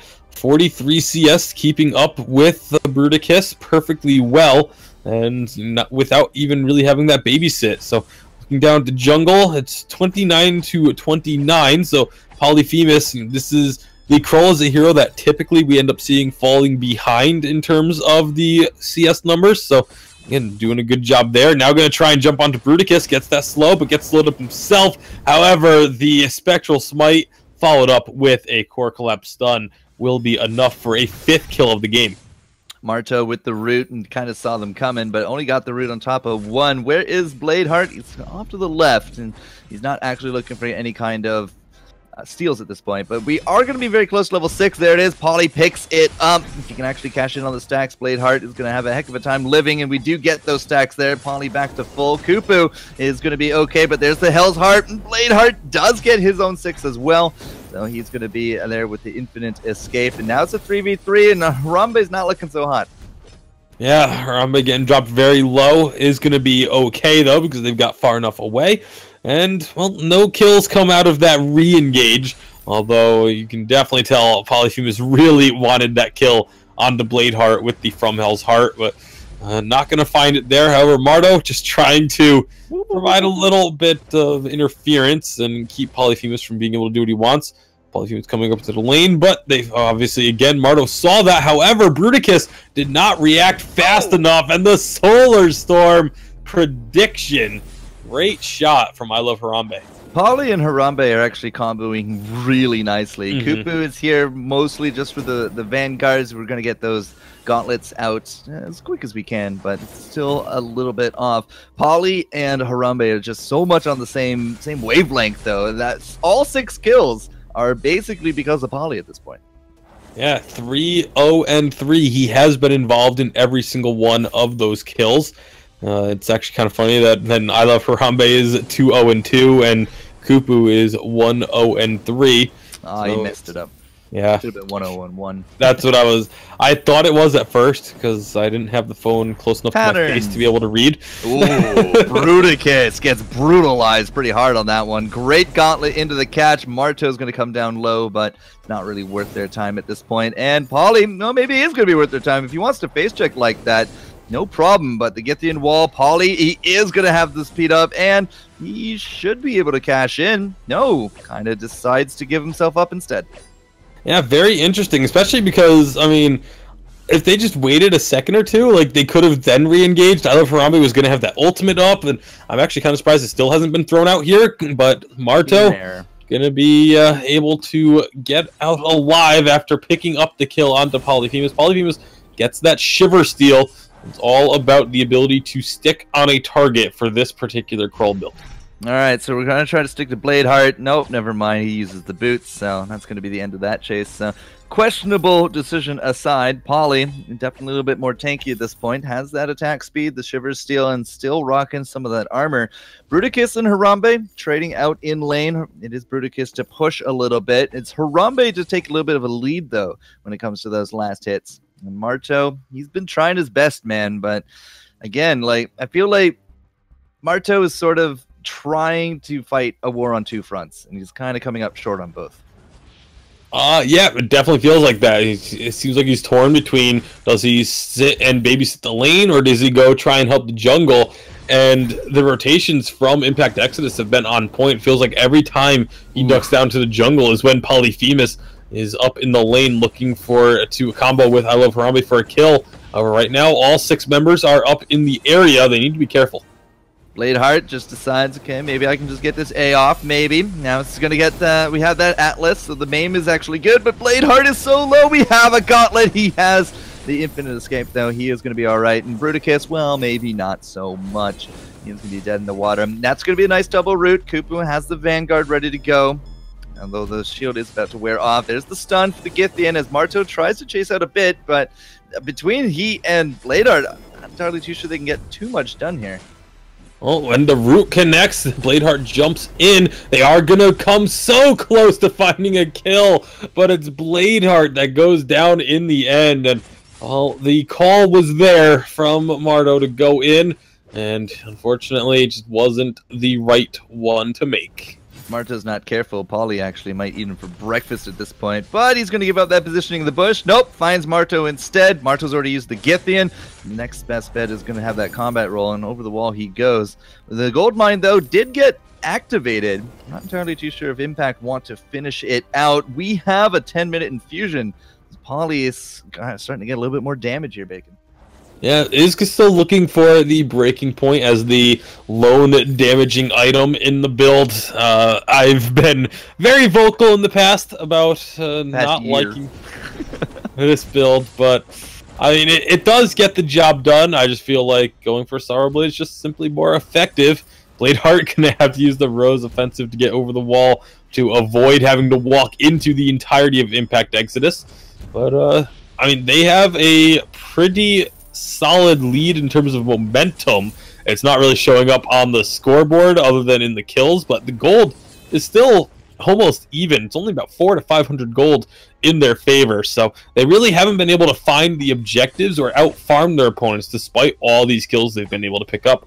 Oh, it is 105 to 95 when you look at the laners. Harambe and Bruticus just starting to slip a little bit there towards Impact Exodus, and that's because 6 of the 9 kills are actually on Bruticus. So yeah, it might look good at 9 to 1, but a lot of the kills are centered on top of the lane, not the jungle. So that's why they haven't really been able to make too much more happen out of that. It looked great. Bruticus went down numerous times. We got that lead there for Harambe, but overall they haven't done a big job of keeping him down. He's not 2 items yet, but Bruticus has the cash very soon to change that. In fact, he might actually have it now. And Polyphemus with this Krull build, your jungle clear, as every minute that passes, your jungle clear gets a little bit slower, and you just slowly start to fall behind Bladeheart in terms of gold. However, one of the things I love talking about is the mental game in Vainglory, and when you look up at the scoreboard, even though they're very, very close on gold, if you just see, 0-6 as Bruticus, like, you feel like you're behind, regardless of what the CS numbers are. Marto over the wall. That might have been a bit of a mistake, but we do got some Goops and some Spitfires. Unfortunately, the poke is actually being won out here by Harambe. You have 5 stacks. Where's the ult? I mean, it could come through, but he just really wants to make sure that he can get the kill. So as soon as somebody goes in, as soon as we get that gauntlet, it could totally happen here, Bacon. I don't know. I feel like it should have been thrown out already. You have 5 stacks on the Broken Myth. Oh, that was such a big opportunity for I Love Harambe. I think just went by the wayside. Into the void they go. Instead, it's going to be a gold mine. This is going to be the first one. I think this might be the first one of the day. Yeah, it is the first one of the game. It had been started up earlier, but no commitment to it. So gold mine does go over 300 gold per player on the side of Impact Exodus, and well, now they do have a little bit of a gold lead to show for their efforts. And a pretty good time to cash in on it as well, because once we do get that Kraken, it's going to be, what, maybe a Medium at best. Bruticus has nowhere to go. Yeah, he's all locked up. And that being said, that was 3 ultimates just to kill Scarf, and Bladeheart gets up here quickly. Like, they can still defend this turret, and that is a lot spent for a single kill that they're not going to get much out of. Yeah, and that's sort of been the name of the game so far here, Bacon, right? They haven't really been able to secure too much of a gold lead, simply because they just get these 1 kill, they go back, Marto and Bladeheart are able to just somehow hold and survive, and Bladeheart will at least survive again for now. 30 seconds until the snipe is up from Harambe, so again, Marto and Bladeheart, their synergy working well. Harambe and Polly, they're definitely on the same wavelengths here as well, and we pick up a lot of defense in that last buy. Yeah, lots of defensive items. You see Aegis for I Love Harambe. There's a Atlas Pauldron now for a Kupu, and an Aegis for a Polyphemus as well. Still no damage item completed yet, but they haven't really needed it because they've really just been looking for a single kill at a time. Which, well, right now, they're going to be taking a good chunk of damage. Marto on the front lines, blocking up quite a bit of it, or they have to be wary of that From Hell's Heart coming out. Nice stun. Polly looking for an engage. He is going to start stacking those top of the turret. Isn't able to cash in, but he's not really that hurt. Here comes Bladeheart, though, from the back, or at least from the side. Kupu could be in trouble. Has no gauntlet. 13 seconds. Does not have that movement or that stop up, but Polly is now going to turn it around. There's the Hell's Heart on top of Bruticus. The Crucible came out a bit late, and with that Solar Storm through, that's going to be the kill going over to Polly, and perhaps the second here as well. Bladeheart has got to really time out these cooldowns. Marto's there as well, just trying to be that interference call, but they do get the kill, and they do get aced for their trouble. I think Bladeheart is really misplaying these team fights pretty heavily. Your job as a Blackfeather, especially a very tanky Blackfeather, this build path he's going, is get onto the back lines, take out the carry. That should be what everyone is trying to do, especially into a Krull composition. A Krull that has not built any offensive tier 3 items. Like, your only goal in this game, if you are a member of Enix right now, should be killing I Love Harambe. 5-0-6 for I Love Harambe at 16 minutes. That is really just a situation that should not happen. Bruticus didn't see that one coming. Well, he's going to have some time to reflect as he has 30 seconds before he enters the fold once more. That was only 1 ult, though. We still got Harambe and that Solar Snipe. We got the Gauntlet. Well, no, we don't. The Gauntlet's down for another 30 seconds. But Marto and Bladeheart, to get a steal onto this is going to be incredibly hard. Yeah, it is going to be very difficult. It's always difficult to steal an objective away from a Krull.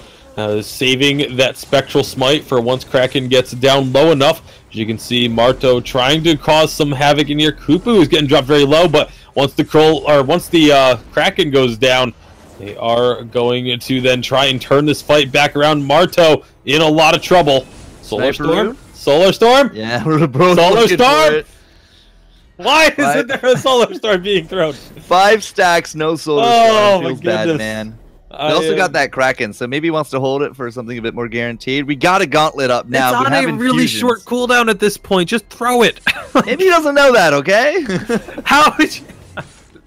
Doesn't have any cooldown reduction at all, Bacon. It doesn't matter.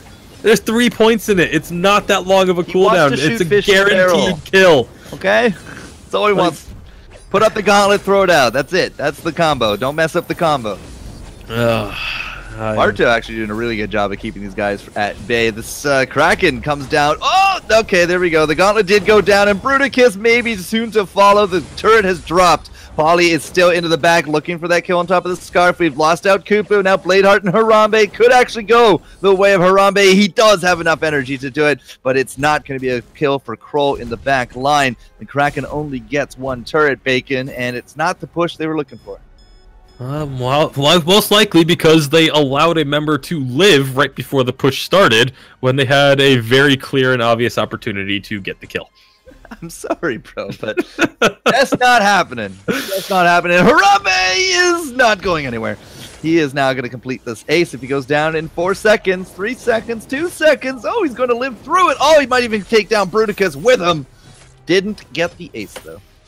Yeah, no ace coming out as Kupu did respawn just in time, but oof. some big mistakes in this game, I feel, on both sides. And I mean, these are the types of things, though, like, it may seem like I'm being overly critical, especially when a team is winning.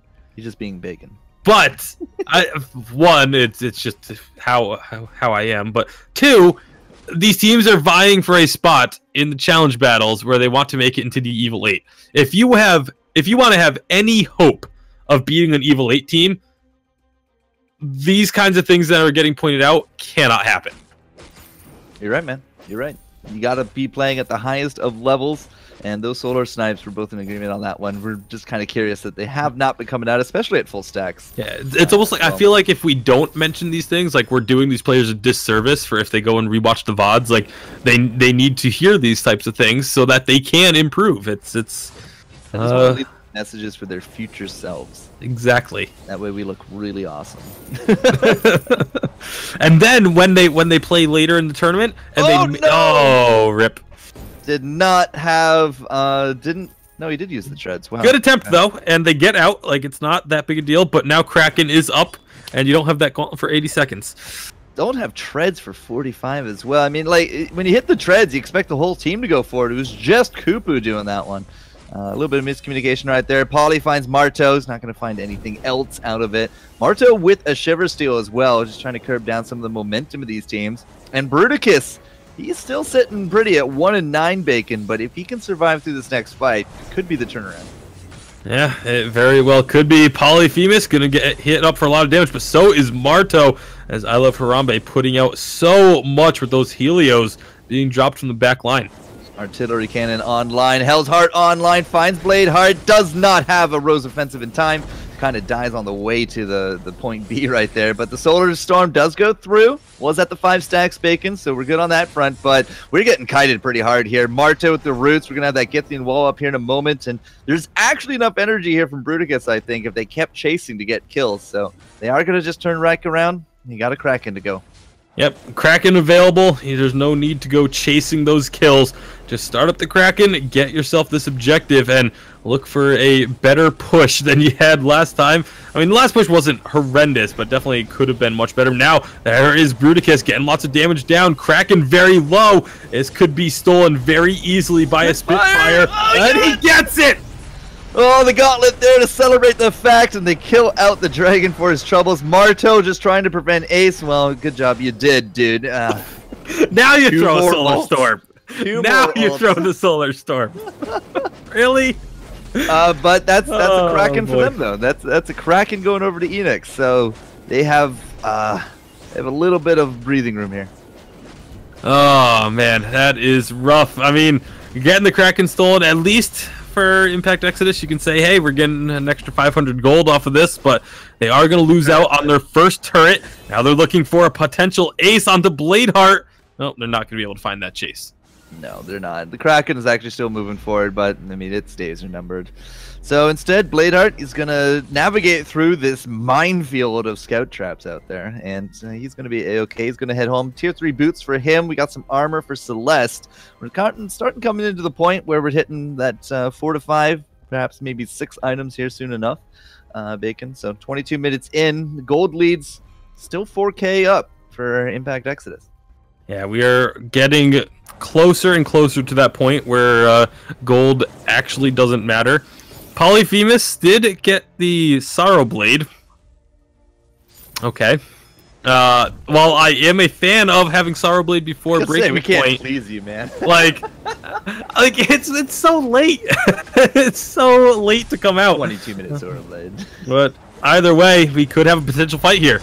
Yep, root there, Polyphemus. Okay, that's going to be the gauntlet. Actually does get the stun on top of Marto, but Bladeheart is still just ducking around. We do got that Solar Storm to go through. Again, doesn't really seem to be the end-all damage, but Bladeheart really needs to invest in a little bit more shield right now because he's getting torn apart, and he's going to try to get the damage done, Bacon. Doesn't actually happen. Marto and Bruticus now in a 2v3, and Bruticus very likely to become 1-11 here momentarily. Can he bring down Poly? There's a shield and the Spectrals.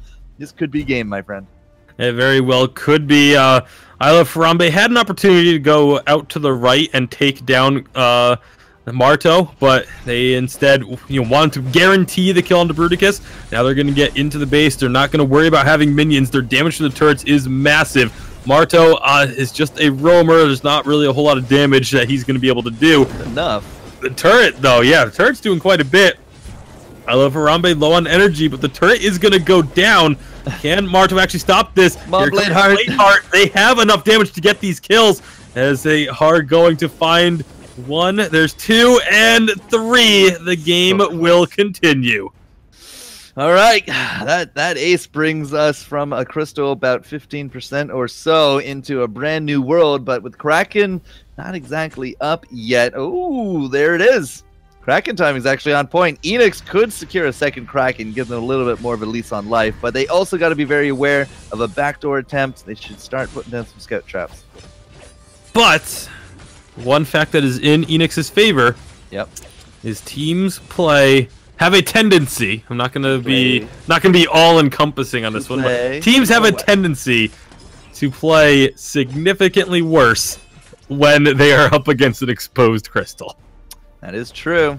Now, fortunately, we saw a little bit of sloppiness last game, but it was still the team that exposed the crystal first to win.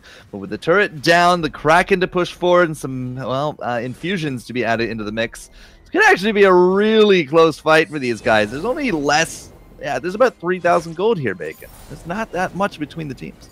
Yeah, all right, well, they're going in. Yeah, Gauntlet not happening. Get the wall. Marto already a good start to this one. Bruticus is not taking the damage that he normally does. There it is. It's finally starting to pile up. The Solar Storm did some work, cleaved right through. I love Harambe, though, is real low. They trade out the 2 crystals. Polly is going to make a break for it. He is going to be running. Marto says, nuh-uh, but that's going to be the route. He did actually try to use the Githyan already, got blocked out. Blackfeather did get the kill before this as well. Blackfeather went all the way home, and Polly is going to get his dreams all shut down here. Why did Blackfeather go back? He could have pushed with the Kraken and won the game. I don't know. He wanted to make sure that the crystal didn't get dove. He didn't have faith in Marto. Like, what's this ace going to do for you? Like, yeah, you got the ace. That's nice. You get the regen. I mean, they should still win. This game?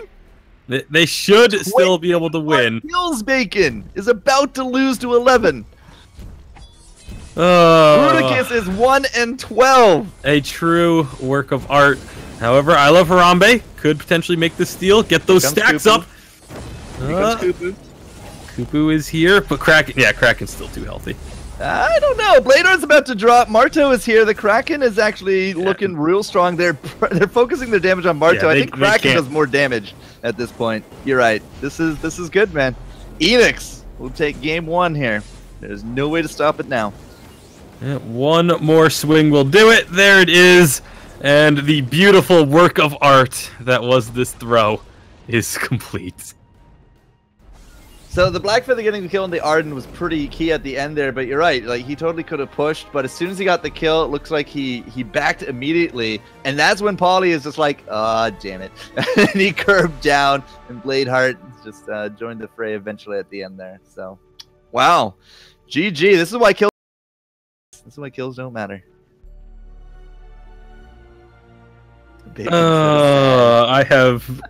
It's just so upsetting. Like, it's one of those situations where it's like, I'm not even mad, I'm disappointed.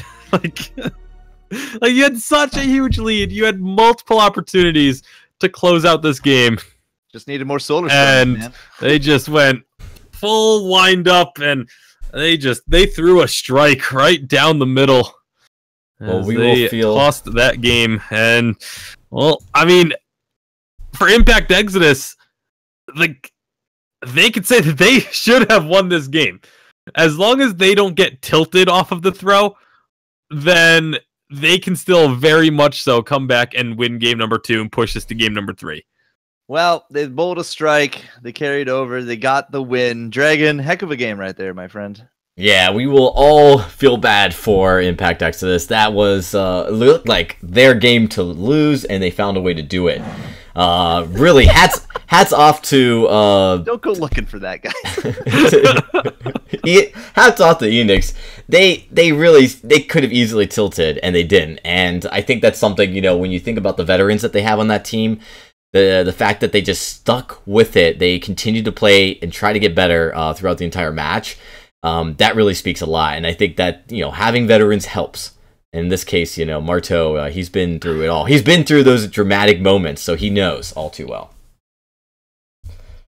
All too well. Well, we are going to try to jump into the second game right away, everybody, as we don't really feel the need to wait. That was an emotional game, but we'd like to get into the second one right away. So with that, Tasty Bacon, forecourt, let's take it away. Clean your slates. Is that what you're telling us to do here, Dragon? Yeah. It's Alright, so Impact Exodus going to be banning the Celeste away from themselves. I think that's a good choice. We're just not going to give ourselves the opportunity to throw. I'm sorry. A good portion of the game was very well played by I Love Harambe. But the ultimates, you gotta work on those. Like, if you end up watching this afterwards, I Love Harambe, just work on the Celeste ults, and you will have yourself a phenomenal Celeste. But those ults needed work. Hashtag not equal 8 worthy. Well, we'll have to see who is, because winner moves into round 4, which is pretty important stuff. The longer you can go as a winner, the longer you can wait for that second life to come through. So, as we said, no cholesterol. Wow, no Celeste, no Kestrel. It is going to be a Polyphemus, though, to pick up that Lance. Not giving it to Marteau this round. And Twitch chat is brutal if you have a single typo in your message. Holy. Either way. Yeah, make sure you double check your spelling before you hit enter. Either way, it is going to be Scarf. And this time, the Lance and Arden, they swap sides, but Saw coming through. Womp womp. Well, I guess if you want a hero that you don't, you're not really going to be worrying about if your ult is good or not, Saw is the great pick. Oh, I love Harambe. We'll have to see how he does well with this Saw. Very likely Crystal. Nope. Laning... roaming Samuel? Could be, I would say, either a lane or a jungle Samuel. We have seen a lot of jungle Samuel. It's not really that uncommon of an occurrence. Weapon Saw, right. I was just so focused on Crystal Saw. It could also be double Crystal. You're very well right, my friend. You are very well right. Scarf and Taka to go with the Arden. Arden Taka can definitely rush down just as easily as what we saw with the Crow Arden, but I think, I don't know, it's really hard to call this one. Polly is going to be on the Sammy, and Kupu is on the Lance, so yeah. I think Taka is actually really good into Saw, if it's a Crystal Saw, not so much into a Samuel. So that pick could be very hit or miss for Bladeheart. Bruticus on the Scarf once again. Scarf is phenomenal into Saw, because as soon as he throws down that suppressing fire, that's just a free target for a Spitfire and Goop. So we'll have to see how it works out. Looks like it is at the very least the Crystal Samuel looking to duck down into the jungle, and Saw going into the lane. We won't know if it's a weapon or a Crystal Saw for at least a couple minutes. Kind of interesting to see that he started with the Roadie run at level 1. Yeah. As opposed to suppressing fire. This happened earlier as well today. Level 1 Roadie run. And because we talked about this, right? You can't. It was the very first game of Lance, Catherine, Saw, and there's no suppression fire to set up for any of the combos. So we'll have to see. If it is going to be double Crystal, I'll be very curious. I Love Harambe, very likely to be weapon in my books at this point. Marteau, though, I'm going to point this out. Marteau on this Arden has a protector contract. Yep. That's actually got buffed recently there as well. It's really good if you want to go aggressive early on, but up against this comp, I'm not sure you can. Well, it's also really good if you're expecting your opponent to go aggressive early on as well. So I think that's more of what they're in line looking for. As you can see, the entirety of Impact Exodus coming up to the lane to get things kicked off here, but just going to be a little bit of trade. Looks like, well, we're still going to have to wait to see if it will be weapon or Crystal Saw at this point. Yeah, and, Harambe is just going to start adding up some of the farm, and we'll find out soon enough. It is definitely a Crystal Samuel. There's no Von C here today. Thankfully. Is that because he would be in challenge brackets, or because you just don't want to see a weapon, Sam? Little column A, little column B. I wasn't too sure which one to assume at that. As soon as you said that, like, thankfully, it's like, oh, was that a shots fired? Or... Like, it was mostly because I don't want to see a Weapon Samuel, but thinking about it now, if Fonzie was in Challengers, like, this would be terrifying. Like, just to think, because that would mean that a team managed to knock TSM out of the Evil 8. Hey, one day that could happen. But right now? Right now, it's tall. That would be terrifying. To think that there's a team in Challengers that is TSM's level or better. Like, that's a very dominant Challenger team. Okay, well, Snow Avalanche. Boom. Mike dropped with the example there. But that was the split after. They came in. They were in split 1. They were Challenger. Then they got Evil 8. And then they got Evil 8. And then they took, yeah, but they had a split to become championship level. Fine. More games of the past. It is double Crystal, Bacon. So I love when games start off nice and slow because they give us time to go horribly off topic. Yeah. Double Crystal, though, is secured. That suppression fire was horrendous. And Harambe is going to take some chunks. He'll live. But we'll have to see how the Double Crystal will work out in the long run. Yeah, it is double crystal, like you said, and I don't have a problem with it being double crystal. Double crystal is still very strong, even if your opponents just start stacking up a ton of shield.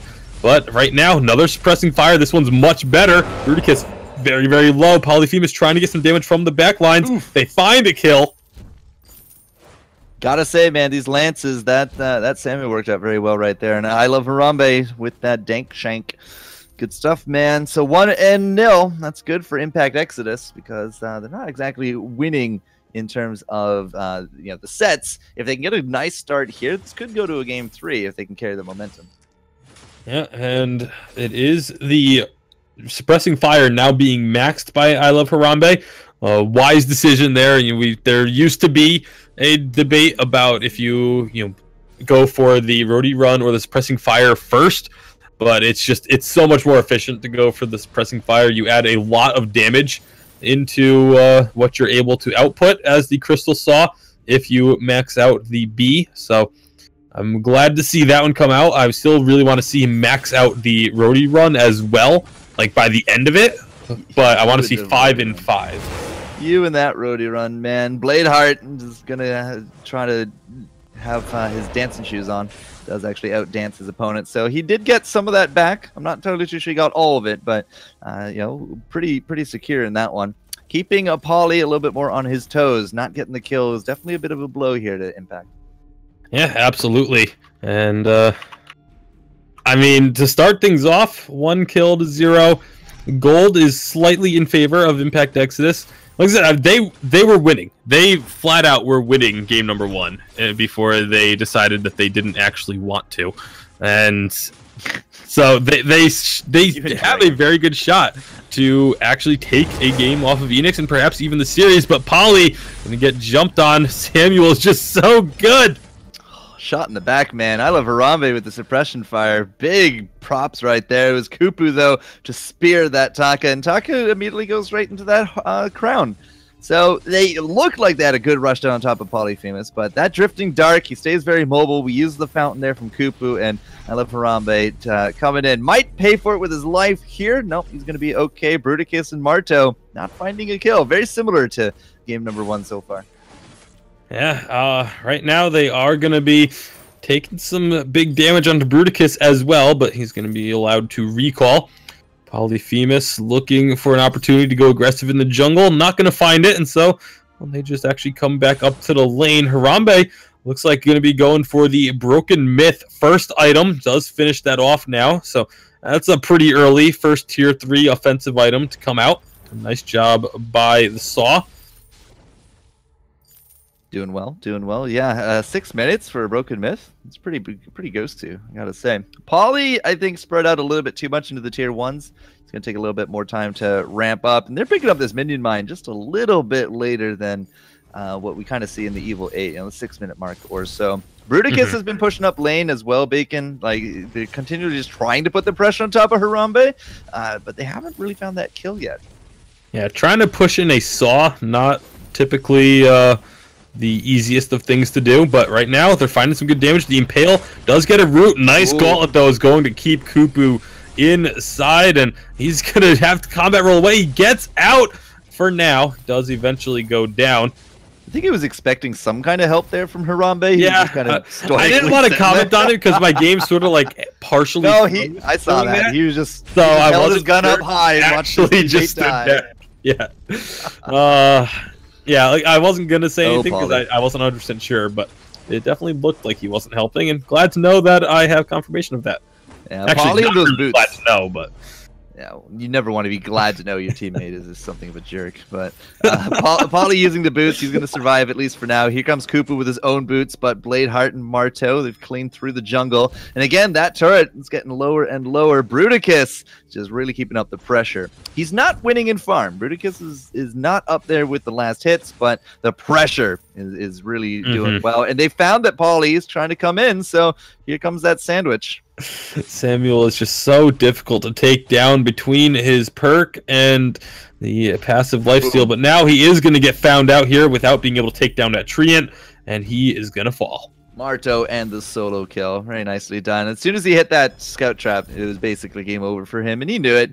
He wanted to just try to get that one minion, that one Treant if he could, but he couldn't. So 2-2. We'll climb it back a little forward here as it is Team Enix to tie it up. They are going to maintain a bit of a gold lead, but it's pretty variable right now, Bacon.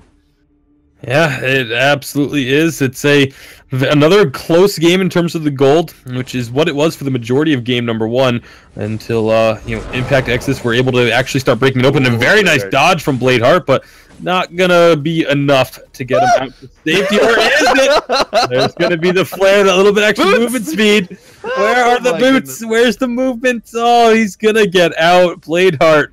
What a play. Polly, oh, no, come back in. Where was the drifting dark, Polly? Where was the drifting dark? Here comes all of Team Enix now. They have that flare up. There's the drifting dark. Trust trying to make amends. The Oblivion is not going to hit. Bladeheart is still in that drift. It doesn't matter. He's going to be down toast. We had to use out the gauntlet, but double kill secured.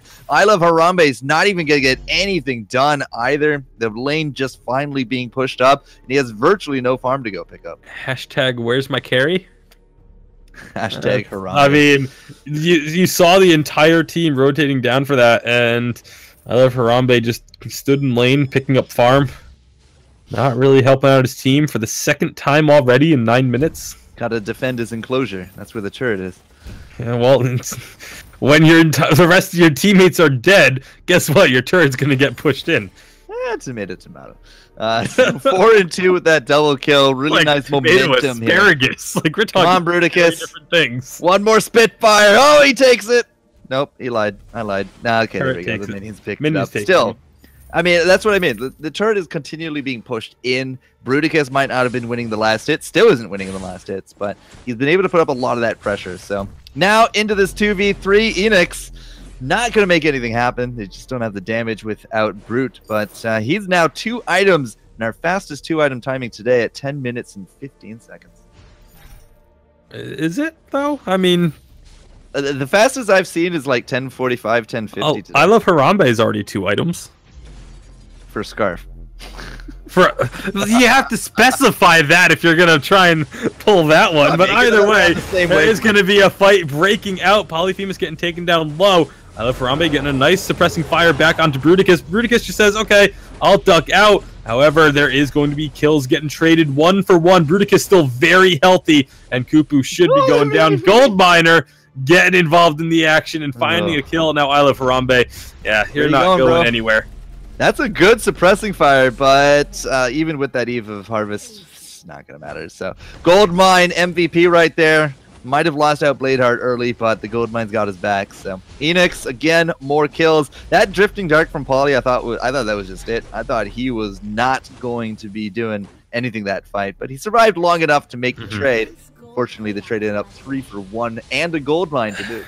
Now, I have to touch on... Again, I apologize for this seemingly like constant negativity, but the build from I Love Harambe, going for the Eve of Harvest on Saw. This is something Humanist and I actually talked about quite a bit in depth yesterday. Well, I don't like it. So what do you guys say?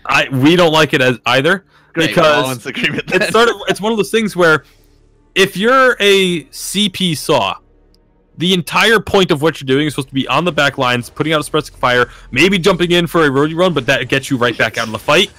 You shouldn't be taking damage in the first place. Oh, Harambe's like, I don't know what to do. It hit boots. It's just like nothing. Now he's just probably going to die here with this team because there goes Kupu. The front line is gone. They already did hit the fountain, but Polly is so low. Bladeheart is looking for trouble. Bladeheart didn't see him. Oh, Bladeheart, I thought that was for sure going to be a kill right there, but Harambe is going to drop. Yeah, no trouble there. And Polly, well, Bladeheart, he's going to find you. Yeah, that's an ace. Another ace going over narrowly, almost not an ace, I should say. But it does come through. Bruticus gonna just continue shoving down this lane. You can see he's actually caught up on CS, and with these ace buff minions, they're gonna get so much work done. That is a second turret destroyed. Enix, they are definitely. Kupu, what are you doing? What are you doing, Kupu? Ace buff minions, Bruticus and Marto, and he decides to use an impale. So remember how I mentioned that as long as Impact Exodus doesn't get tilted off of their previous throw? Yep. I believe they have tilted. It's just funny. I don't remember looking at you at an angle like this before. Yeah, they are definitely not making smart decisions any longer. Oh, Polly. Goodbye, Polly. We knew you well. Case in point. Quick death. Is Polly's still not even 2-item? He's been pretty just destroyed overall. 0 and 5. 87 to 42. Farm. Yeah, that's not so bueno, man. Nah, not at all. Like this has just not looked like the same teams. Almost. I mean, if you take the last 3 minutes of game 1. This looks like that Impact Exodus. I don't know how that missed from Kupu, but Enix, after that comeback, momentum is definitely on their side. As we do got another gold miner up, it's about to drop between Marto and Bladeheart. They should be able to pick it up, no problem. That tension crown doing work. We got a lot of Aegis out there. Bruticus not quite there, but he has some good shield because double crystal, right? You just stack up against the magic damage and boosh. Not really going to be doing too big of numbers. Yeah, they absolutely not. Goldmine did get captured. Yep. Makes this gold lead jump up further, and now another fight. Yeah, but no gauntlet, so they're not going to get caged up. The Oblivion actually real good. 700 damage with the shank. As Harambe actually finally finds himself a kill. Marto rooted up, nowhere to go. Bladeheart is actually just going to be farming during all this. No problem. Marto just going to lead them away. Bladeheart should survive. Won't be the ace, but this is some good news for Impact Exodius. Unfortunately, they don't get those back. They do not get the backs, but they get a couple kills, get a little bit of momentum right before Kraken spawns. They could look to try and pick this one up, but now Bruticus is back alive. They have vision of this. They should know that it is happening. Oh, come on. There we go. Because if they just sit on it the whole fight, that's going to be rather surprising. Now, we do got Bladeheart trying to move in. There's a flare. Bruticus says don't care. And will they find the kills? The Kraken will get stopped. We do got Marto coming back. He has that gauntlet ready to go. We got some, I want to say infusions on red side, but we don't. We actually only have the double crystal here for Impact. So there's a crystal. No Kraken. No Kraken. There's a weapon infusion. Yeah, it came out a little late. They had to get to the shop. Oh, so they're just going to turn around, take it instead? They got Scarf and a Tension Crown. Yeah, why not? Yeah, well, the Kraken is going to be contested. Harambe coming in. There it is. Yeah, now the Kraken's actually going to be part of this fight. But look at Harambe. He's just kind of standing there. Bladeheart having his way. Oblivion! Got Marto, didn't get Bladeheart. Bladeheart actually still going to be surviving through this one. Look at Bruticus landing the damage, and it's actually going to be the Lance to take the Kraken. It doesn't even matter who wins the fight now. Kraken stolen out. Impact Exodus. They lose out that Samuel, but they're about to pick up the Bruticus, and I think this could be something good here. Well, are they going to get... They don't get Bruticus. Kupu goes down. Yeah, look at Oh, my. And meanwhile, Harambe and Marto are duking it out. But Marto is going to get shit. Oh, he survived. The shield is... Harambe's like, no, mine, come back. Doesn't happen. Harambe's gonna try it again. Marto! It doesn't happen again. But the suppressing fire gets a kill. What is going on this game? Harambe can still turn this into an ace. I am so done right now. Come on, absolutely Harambe. Ridiculous. Harambe's actually very healthy, suppressing fire. One more shot, we'll get the kill. Rhodey run. The turret's down. Oh no, these shields. Polly, do something, damn it. Oh my goodness. Harambe's just like working overtime here at the 7-Eleven. And Polly just strolls up, doesn't do a damn thing for the ace. Those roadie runs, like those are the they're good. The roadie runs are good, but I've never seen them blocked 3 times in a row like that. Oh, that has got to be so painful if you are I Love Harambe. Like, we need how frustrated are you after that? Like, that is unbelievably frustrating to have to deal with. If he wasn't tilted then, he's tilted now. Oh yeah, 100%. Oh, it's just showing up on the stream now. Oh, it's so good to see. Let's give a warm welcome to Lang Me Lang, one of our subscribers here in chat. Good on you, mate.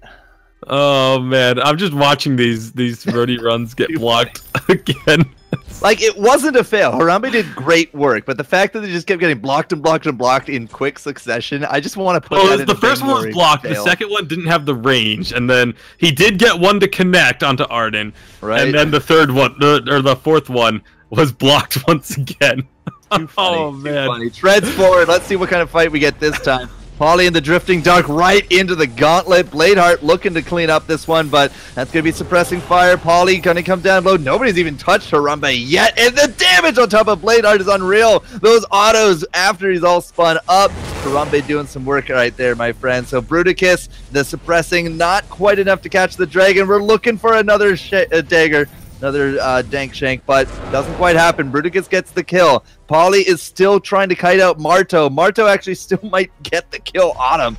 And Bruticus with the Spitfire, that's going to be it for the mage. But we do get the return. Harambe on the hunt. Harambe's revenge! Harambe's on the hunt. Come on. We've already used out everything here. There's that one attack, looking for the second. Now, the slow. We've used out the shield. Marto, does he have anything left? He blocks it too early, but it doesn't matter. We lose out. The auto attacks will be good. Oh, but it's not an ace because Bladeheart just respawned. Double broken myth. Double broken myth. Oh my goodness. Why? Just pick up a shatter glass, please, Harambe. Just get a shatter glass. Damn shatter glass, man. Oh, okay. This game's turning into a bit of a clown fest here. So you could say it's Clown Fiesta. There's no ifs, ands, or buts about it at this point. 20 minutes in, 16-10. It has been back and forth constantly. Enix still somehow have a gold lead. Not even sure where that's even coming from at this point. Multiple saves on lack of aces. That's about it. And Polyphemus is still 0-7 on a Samuel. Yep. Like, it's not really worth much right now. Shouldn't be happening. All right, best of 3. Let's see who gets this one. That's gonna be the gauntlet, but Polly's stunned up. I think Kupu was actually stunned up there as well. Gotta kill Harambe. Gotta kill Harambe here, folks. Looking for the kill on top of Harambe. We already used out the roadie run. There's the Oblivion. Gets blocked out. Marto has no shield. They can't get him. We finally bring down the San. There goes Kupu on top of it. Polly, the tail between his legs, can't deal with a 3v1. Well, they're not even going to chase 3v1. It's going to be 1v1, but Bruticus looks like he actually may give that one up as well, because the Kraken is available, and, well, Storm Crown and a Scarf. You said it earlier. We've said it multiple times this season. Tonight. Very good at taking Kraken. All right, so not going for the kill, going for the Kraken's definitely the better of the trades. It's so back and forth. You never really know which way these fights are going, but in theory, this should be something of a death push coming in here from Enix. Yeah, I mean, this could be a final push if they really it comes down to like they just can ignore Polyphemus at this point. Yes, he's at the 2-item power spike that we've talked about with Samuel a lot, but we're 21 minutes in. You should be beyond the 2-item power spike by this point. His damage is not really doing anything to the side of Enix because they have so much shield built up because it's a double crystal comp. Yeah, and that's why we go for the double pierce here from Harambe. Yeah, the broken myth, you can't double stack, but the pierce definitely does work. And when you're double crystal, you need as much pierce as you can get. Nice block there from Kupu. Does get out of that gauntlet. Could have been a bit better, but Kupu not looking so hot. He's still not looking so hot, but he does get the fountain off. He's just trying to be the distraction at this point, Bacon. Ollie, drifting dark. It's your time to shine. Nope, 400 crits. Nobody's shining here. Fuji would have his head on the desk at these drifting darks, constantly being thrown into the enemy team. I love Harambe's last stand, but it's not gonna work out. The ace, Kraken's still alive, and Enix are going to take the series at long last. Very entertaining way to go out, though. I give him that. Harambe will forever live in our vainglorious hearts. Oh my goodness. Oh, they aren't eliminated. I put that into a video. That was amazing. We could have Impact Exodus come back in this tournament and still end up in the top 8 on week 3. A double elimination, but what an incredible series that was, for better or for worse. In really sickness and in health. Yeah, really fun stuff. Bladeheart, pretty much just standard right there. Bruticus, 3 items, a little bit more pierce at the end as well as this tier 3 boots. It was a really good game from Bruticus. 144 farm kind of belies the 11 kills he got, but between him and Harambe, it was like the battle of the CP carries. It was really fun. Oh, that being said, Dragon, what are we doing? So, as probably somewhat expected. No, I'm here. Sorry about that. As expected, we are trying to. We've wrapped up the winners bracket for the most part, and we have a few matches going on right now in the loser bracket. We are going to try to get into some of those. We're going to take a quick break and then come back to you guys and let you know if we can or cannot when we return from this break. So we'll be right back in a few moments. See you guys soon.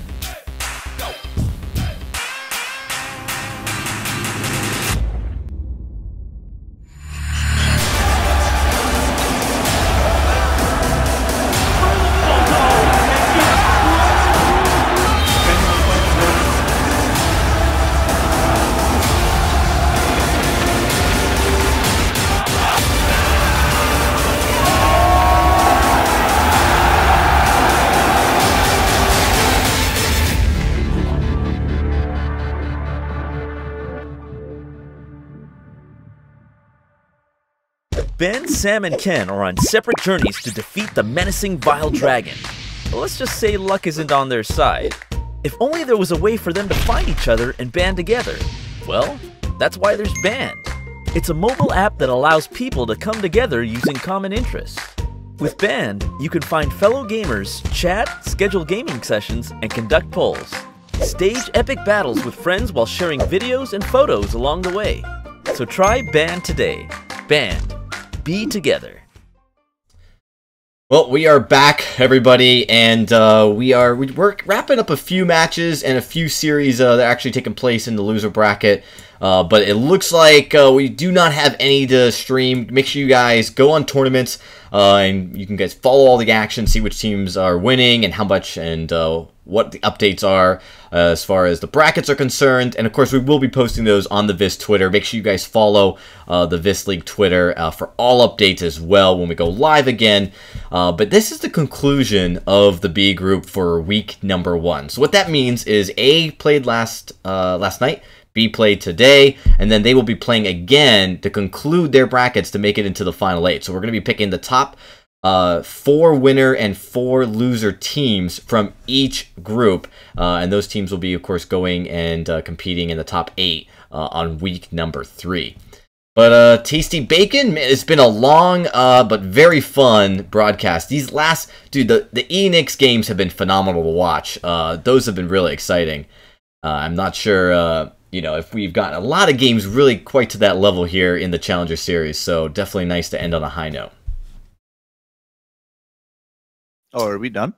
Yeah, I'm looking to try to get into a game 2 in one of the series, but it has already started. Yeah. Gotcha. So with it's all right. With that, it's been a long night, very exciting night for all the viewers, I'm sure, watching some of these games. That last game itself was a real treat. That's highlight worthy. A lot of great moments and really close. I mean, actually, I would say the Impact versus Enix has been phenomenal. It's probably my favorite series of the night. It might even be my favorite of this split so far because just how close it was, and also the plays being made just were at a very high level. Really impressed with Impact Exodus, actually. Yeah, I gotta say, Impact Exodus, will probably see them again. But Team Enix, this was one of the teams that was in contention for those top 3 spots in the last split. I have very high expectations of them here into this one. Them, Necrolite, Noble Pro, Pinga. There's a lot of big team names still in this one, Dragon, that I suspect it's going to come down very close to the wire at the end of week 3. Absolutely. It's close, man, and these teams are looking better and better. I'm really impressed. The skill cap between the top tier teams and some of the lower tier teams has really decreased. It's a much smaller gap than what we're used to seeing, and a lot of these teams really performing at a high level. So really encouraging for the competitive scene here in Vainglory. A lot of young talent is coming up through the ranks. Well, with that, guys, it does look like we are going to end the stream and call it a night. We're wrapping up a few games, so make sure you guys check the brackets as we do try to make sure that we get all of that updated tonight so you guys can see the status and see who will be playing next week in Group A and Group B. So with that, I'm going to say thanks and good night to our casters tonight, Tasty Bacon and Forecourt Jester. Thank you guys so much. That's been a pleasure, man. All right, well, we'll see you guys next week. Same time, 5 p.m. Pacific, as we start off Group A, week number 2 for the VIS Challenger Series. We'll see you then.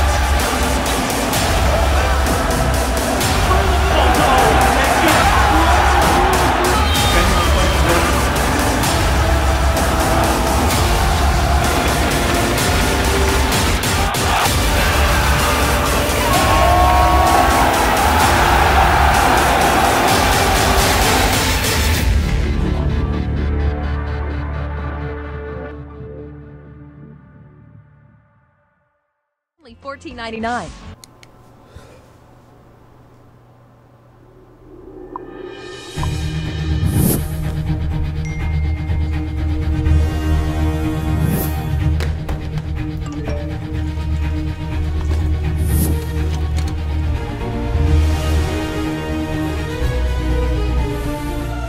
Don't miss the call. Download Band. Communication made easy.